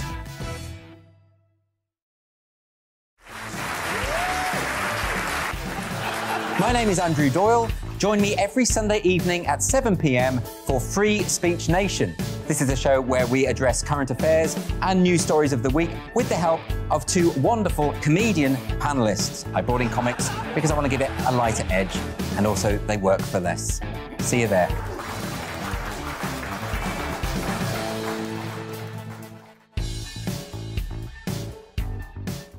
My name's Tom Harwood, and join me 9:30 a.m. every weekday for The Briefing, your one-stop shop for everything you need to know about what's going on in politics today. I wonder if this is a deal that might need to be like the biscuits in this factory, twice baked. Is there not an opportunity here to win out against the extremes? Tom Harwood, GB News. What are you going to do about it? Things should have been done differently, and they certainly are being done differently. Don't miss it. The Briefing with me, Tom Harwood, 9:30 Monday to Friday on GB News. On Mark Dolan tonight, we have a simple plan, which is to inform, stimulate and entertain in equal measure. It's all about getting your opinions on the national television airwaves. I love my viewer emails, mark@gbnews.uk. So do join me every Friday, Saturday and Sunday for big guests, big opinions and a big presenter. 6'5", don't you know? See you then on GB News. Join me, Arlene Foster, for the briefing on GB News. Every Friday at 3 p.m, I'll give you all the latest political news and analysis, and we'll have robust live debate. To make sure that you're caught up on all of the biggest issues of the day, we'll bring on experts in their field. I'll ask the questions that you'd like to ask. We're not afraid to tackle discussions from all perspectives, including yours. Don't forget, the briefing with me, Arlene Foster, every Friday at 3 p.m. We are GB News, right across the nation. You can get us on television, on radio, on digital. We're absolutely everywhere. Amazing! You see, amazing! You remind me of me in the European Parliament. But here's the most important bit. We are not part of the mainstream establishment. We think and speak just like you do. We are the People's Channel. Magnificent. That's really, really thoughtful. Come and join us on GB News, the People's News Channel.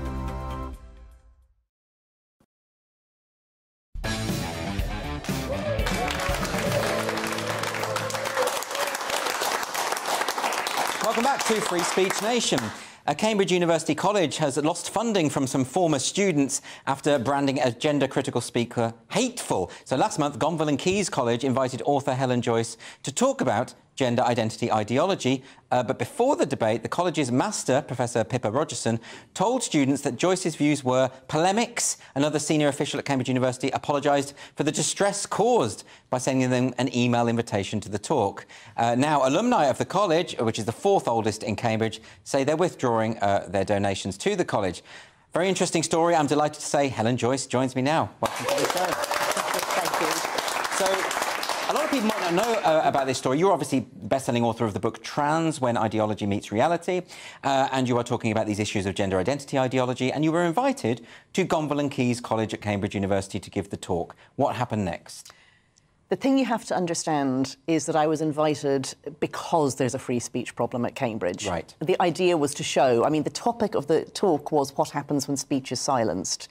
You'd think it might have been a bit of a clue to the idiots who wanted to try silencing the speech. But no, they're just like, it's just like this enormous elephant trap and they just trot along and in they go. Well, they turned up and made a racket outside and tried to stop people getting in. Apparently, people had to be smuggled in because they were too scared to be seen there. I mean, so what happened was we advertised it. So I was invited by Arif Ahmed, who is a professor of philosophy at Cambridge, and he is a fellow of Caius College specifically.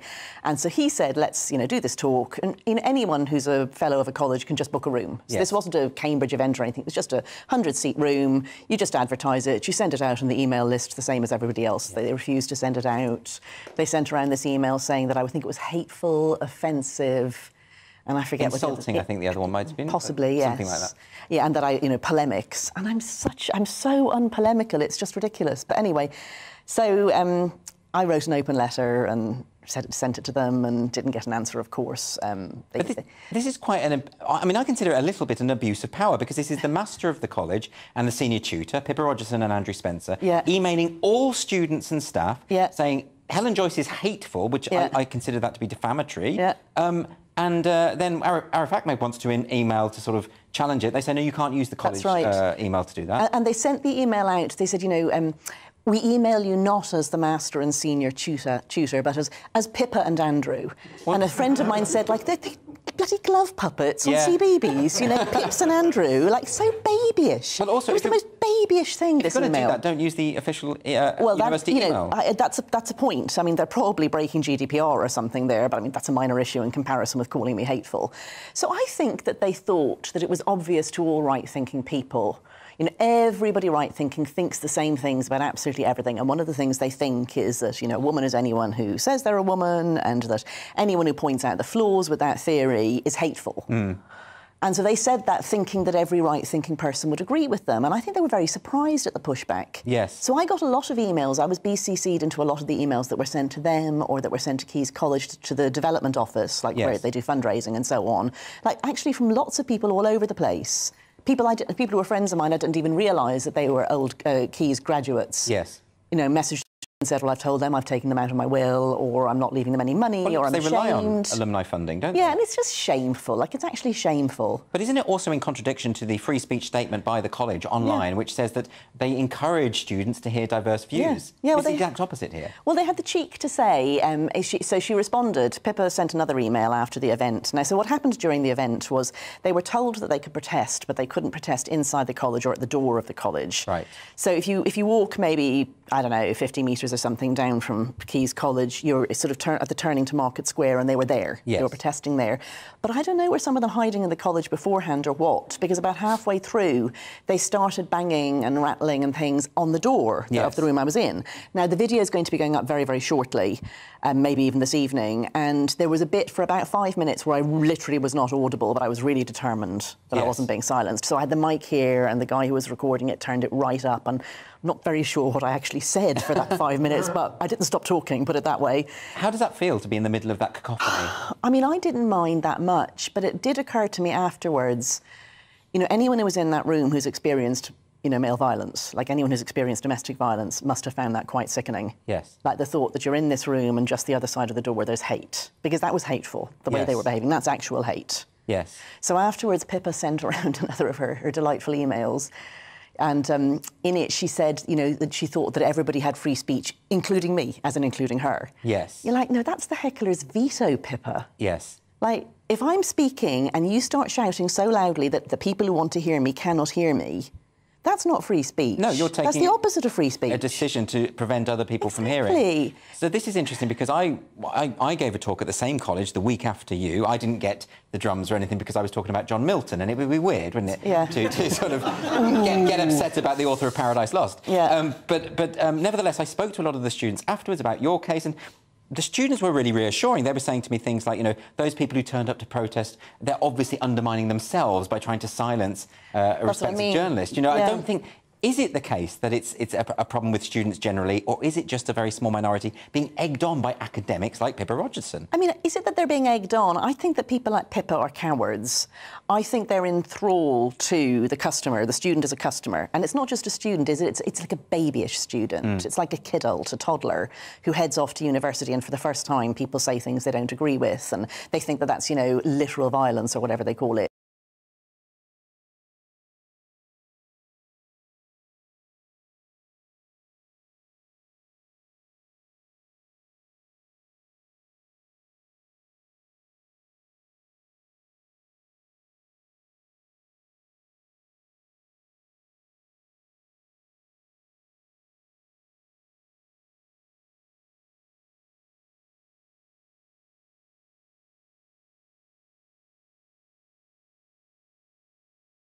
All of this. I mean, you know, I've read your book. It's fantastic. It's very compassionate. It's not in any way transphobic. I think you would really struggle to even try to insinuate that in anything. Have they read the book? And well, they claim to have, both of them. But I mean, why are they interpreting it as hate then? Far be it from me to put words into somebody else's mouth, but they quoted a particular clip from an interview that I did. So the way it works, like the way that it works when people hate you and when people really want to make it impossible for you to do your job and to get heard and to, you know, get a scandal out there, which is what, by the way, which is what I'm trying to do. Like, the reason I wrote this damn book is because they are sterilising children in the name of gender medicine. That's the problem. That's the thing I'm doing. That's the reason that, you know, I put myself in these sorts of positions. I wasn't getting paid to do this. I didn't get paid to turn up and get shouted at by a bunch of stupid students. I just did it because I think I have to. Yes. Anyway, so that's why I'm doing it. And if you support that, you've got to try and silence me by kind of any means necessary. And so what you do is you memify the worst thing that you can find in all the hundreds of hours of stuff, you know, between my book, between interviews and so on. Yes. You pick a little clip that you can present out of context, and the clip they picked is one where I'm trying to explain this is a social contagion. And when you've got a social contagion, which might be something like anorexia or bulimia or cutting, obviously what you do is try and limit its spread. Like, you hope that it'll burn out. Yes. But you don't just let it burn like you might, you know, for a wildfire. You try to limit it. So I said in this that as few people as possible get caught up in this social contagion. Yes. And this is interpreted it's not really interpreted, but people pretend they interpret it as that I want to kill these people, that I want there to be fewer trans people by killing them, you know? That's interesting, isn't it? Because we continually hear rhetoric like, you're trying to erase our existence. I know. And it's obviously the most uncharitable thing to say, because nobody wants that, and nobody has called for that. And the argument seems to be people just scrapping with imaginary enemies all the time. But they're speaking to their own side. They're not speaking to me, and they're not speaking to people who agree with me. They're speaking to the people behind them, and it's called phobia indoctrination, and it's a cult technique. So people who run cults, they try to give the idea and the impression that if you leave the cult, or if you listen to people outside the cult, you'll die. You'll actually die. Those people hate you. They want to kill you. They want to end your existence. You know, they want to mandate you out of whatever, blah, blah, blah, you know. So that's what they're saying about me. They're saying, you know, don't listen to her. She's so hateful that if you listen to her, you know, it'll end your existence. Yes. So they've just got to tell these outrageous lies. She should know better. She's a senior academic. Do you know what she is? She's a bloody lawyer who specialises in law about women. Really? Yes. Well, she should have clearly turned up if she had some reservations and had a conversation about this, right? I mean, it's interesting, you mentioned the social contagion issue, and this is something you explore in the book, but this is something that is continually denied. I've taught at a girls' school, and I've seen evidence when it comes to bulimia or anorexia. These things, of course, exponentially gather, and the evidence is overwhelming when it comes to gender identity, of the number of girls who are now identifying out of being female, who are having double mastectomies, all these kind of things. It doesn't feel like it's challengeable, really. It's not really, but I mean, if you can say that I want to be lining people up against the wall and shooting them, I think you can say, frankly, anything. So then how do we get around this? If we have one side of this debate who are just determined not to converse, to have no debate, but also to accuse you in this defamatory way of being hateful and having malevolent intent, how do we get beyond this?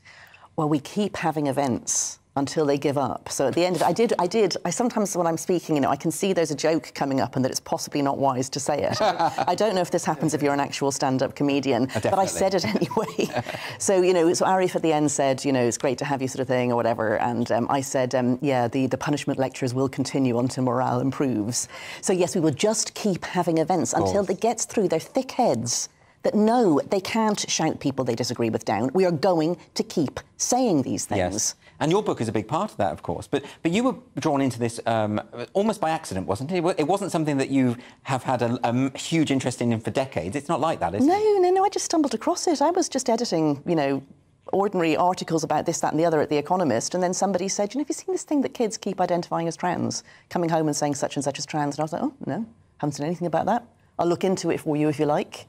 And here I am 5 years later, you know, threatening to slaughter vast swathes of humanity, apparently. Well, that's the other thing that I find incomprehensible about this, is that so many of the people from the gender-critical stance are old, left-leaning feminists. Not old, as in old school. And I'm not left-leaning either, by the way. And you're not left-leaning, no, but... So all wrong. But I'm talking about all of those people. Yeah, I'm talking about as a sort of contingent. These aren't people who have come from a hateful background. And this idea that they've all suddenly overnight decided that they hate a certain demographic of the country, it doesn't make any sense. No, none of it makes any sense, though. I mean, if you're willing to believe that men can be women, frankly, there's bridges I'd like to sell you, but you can believe anything. Yes. So, I mean, in a way, I've stopped wondering how they can believe such bizarre things. The whole thing's bizarre.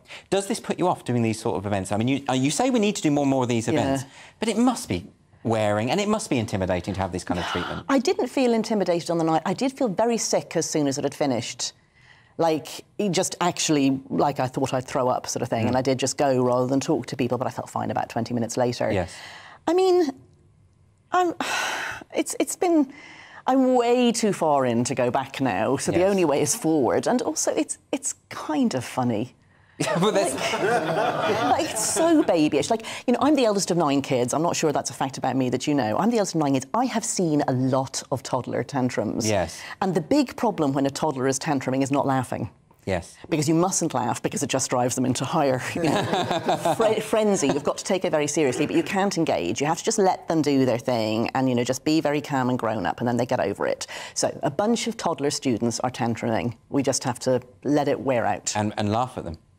Maybe afterwards. Maybe afterwards, absolutely. Helen, just before you go, could you just tell us a little bit about Sex Matters, what you're doing with them? Right, so I'm on leave of absence from The Economist at the moment to work with Sex Matters, which is a human rights organisation that lobbies for clarity about what sex means in law and life. Because it pops up in lots of places, you know, single-sex spaces, sports, etc. So I'm working with Maya Forstater, who lost her job for saying that sex is real and men aren't women, and won her case in the Employment Tribunal.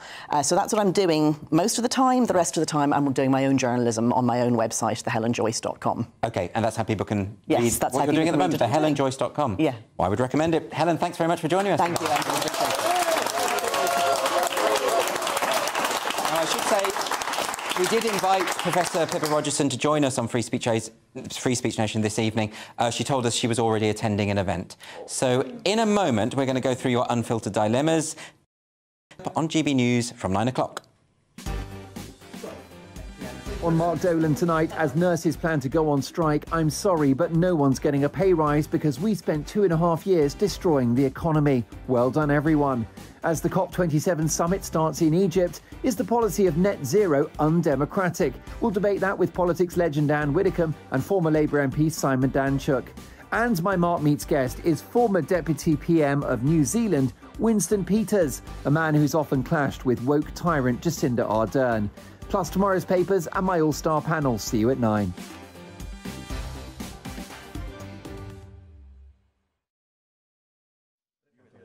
And we're at the end of the show, so we're going to be talking through some of your unfiltered dilemmas. And our first dilemma is from Claire. And Claire has got this to say. I am the bridesmaid for my best friend, but I've been made to pay for my own dress. Additionally, it's absolutely hideous to look at.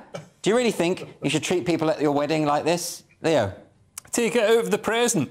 Or if it costs more than the present, give her a bill. I mean, that's not really entering into the spirit of the thing, is it? But yeah. But no, you're right. They've got to look after the bridesmaids. They shouldn't be made. But they look stupid anyway. Those taffeta dresses. Yeah, yeah. And the whole point is, like, I mean, you shouldn't force somebody to pay for their own humiliation. No.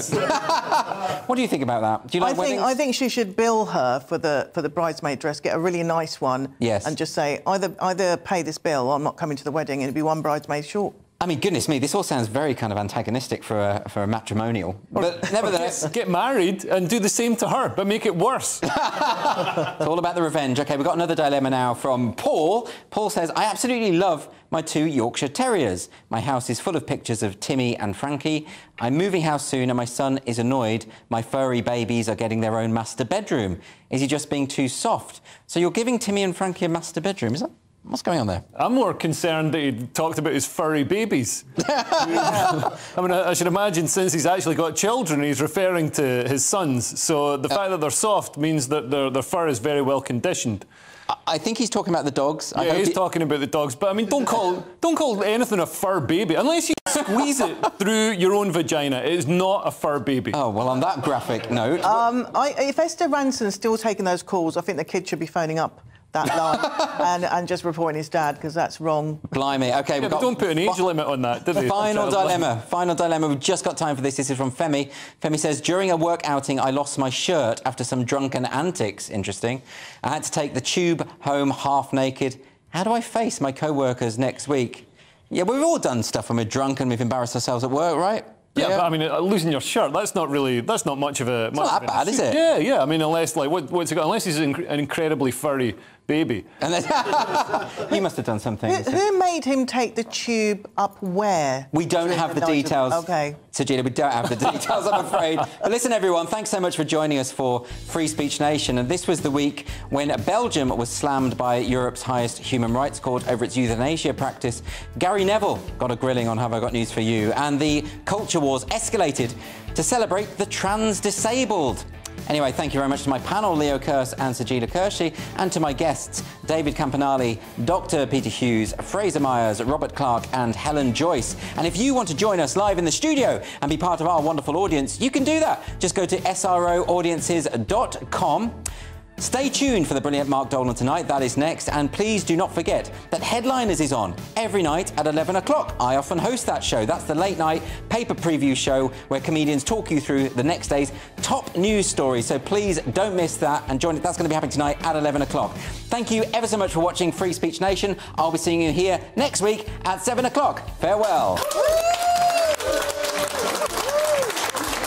Let's look ahead to tomorrow's weather, and the UK will be dry towards the east but cloudy for most, with rain pushing in from the southwest. Here are the details. Starting off across northern Scotland, and here it may be a little bit chilly at first due to clear skies overnight. Further south and west it will be cloudy and very wet. It will also be cloudy and wet across much of Northern Ireland. Here the rain could be heavy at times and it will be windy too. There will be some very heavy rain across Cumbria, which could lead to some flooding and difficult driving conditions, cloudy and damp elsewhere in the northwest. Parts of Wales will also have a very wet morning as a band of rain pushes eastwards. Western parts are likely to have the heaviest rain and the strongest winds as well. Meanwhile, across the West Midlands, it will be cloudy with some rain, but further east across the East Midlands, there will be clear spells and some mist and fog is possible. Also clear skies and a little bit of mist and fog perhaps across East Anglia. Here it'll be blustery and not as windy as further west, turning cloudy and wet later. Across the southern counties, there are set to be quite a few showers around. Some of these could be quite heavy, and it'll be windy across the coasts as well. The cloudy, wet and windy weather will spread to most parts through the morning, and the rain will turn heavy for some. That's how the weather is shaping up during tomorrow morning.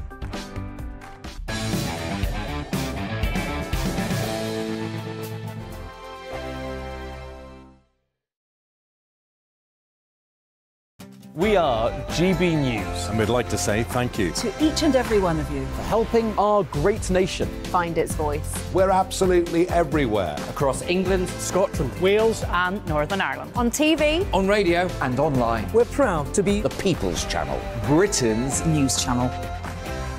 hello, I'm Michelle Dewberry, and you can join me every weekday 6 till 7 on Jubes and Kerr. Me and my panel will get stuck right into the day's events, and I can tell you, in fact, I can warn you, expect some robust debates, some strong opinions and perspectives from both sides of the fence. It's about you at home as well. I love to read out all of your comments, or at least as many as I can. So join me, Michelle Dewberry, Monday to Friday, 6 till 7 on Jubes and Kerr. Join my show Farage, 7 p.m. till 8 p.m. Monday through Thursday, and there you will get opinion, analysis, debate, and I'll cover stories that nobody else dares to touch. You've been cancelled. Join the club. Oh my goodness me. And then for the talking pints, over a drink, we have a civilized conversation with someone. We very often disagree, but we do it in a great... Come and join me on Farage. On the Mark Steyn Show, we cover the stories a lot of people are scared even to mention. The stuff that really matters with some of the world's biggest thinkers. Now is his opportunity to kind of take the steering wheel of history. Break away from the flop at 8 o'clock on GB News with the Mark Steyn Show. Hello, I'm Esther McVeigh. And I'm Philip Davis. Whether you're watching or listening on TV, online or on radio, we handpick the latest stories, debates and expert opinions for your weekend. So whether that's politics, news or showbiz, we've got it covered. Join us every Saturday morning at 10 o'clock on GB News. Hello, I'm Alastair Stewart, and I'd invite you to join me at noon on Saturdays and Sundays for Alastair Stewart. Over 40 years. Here at GB News, I've never been happier. I get to choose the big stories that really interest me. We hear what you have to say, and you hear what I have to say. I really hope you can join me, noon on Saturdays and Sundays. I'm Mark Dolan. Join me at 11 on GB.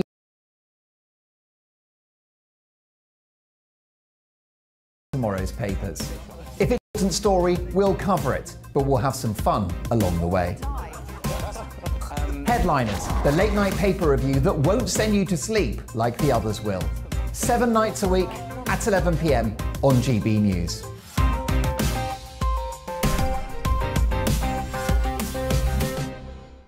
Hi there, it's Stephen and Anne. At breakfast from 6 a.m, you'll always be caught up with everything you need to know, the latest headlines, opinions and debates. We'll bring you the good news and the bad, but most of all, we're here for you. Remember, send in your views and let us know what you would like us to talk about. That's because we're your news channel. And every morning at 6 a.m, it's breakfast on GB News.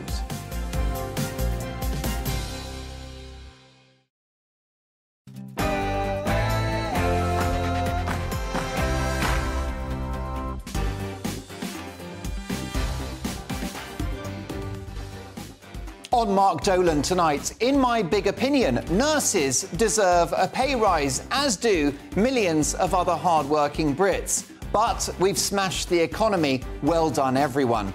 My Mark Meets guest is the former Deputy Prime Minister of New Zealand and a man who has clashed with Jacinda Ardern on more than one occasion.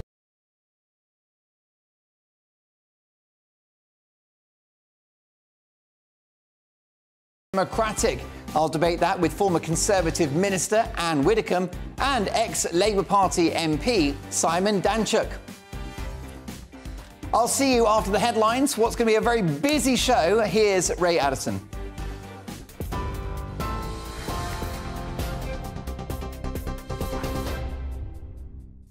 Thanks, Mark. Here's the latest from the GB newsroom. Hundreds of people have been protesting outside the Manston Immigration Centre, demanding it be shut down. Action against detention and deportation campaigners are also calling for Home Secretary Suella Braverman to resign. The site has been at the centre of a crisis this week after it emerged it was over capacity, with some asylum seekers describing conditions as being like a prison. Downing Street says the numbers have now fallen to 2,600.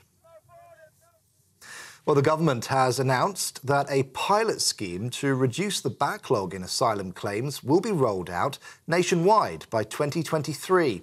The Home Office says an 8-week test run reduced the time asylum seekers waited for a first interview by around 40%. Almost 100,000 migrants are currently waiting for a decision on their asylum claims. Home Secretary Suella Braverman says this will speed up the process. The government says it has contingency plans in place if nurses go on strike amid a growing threat of industrial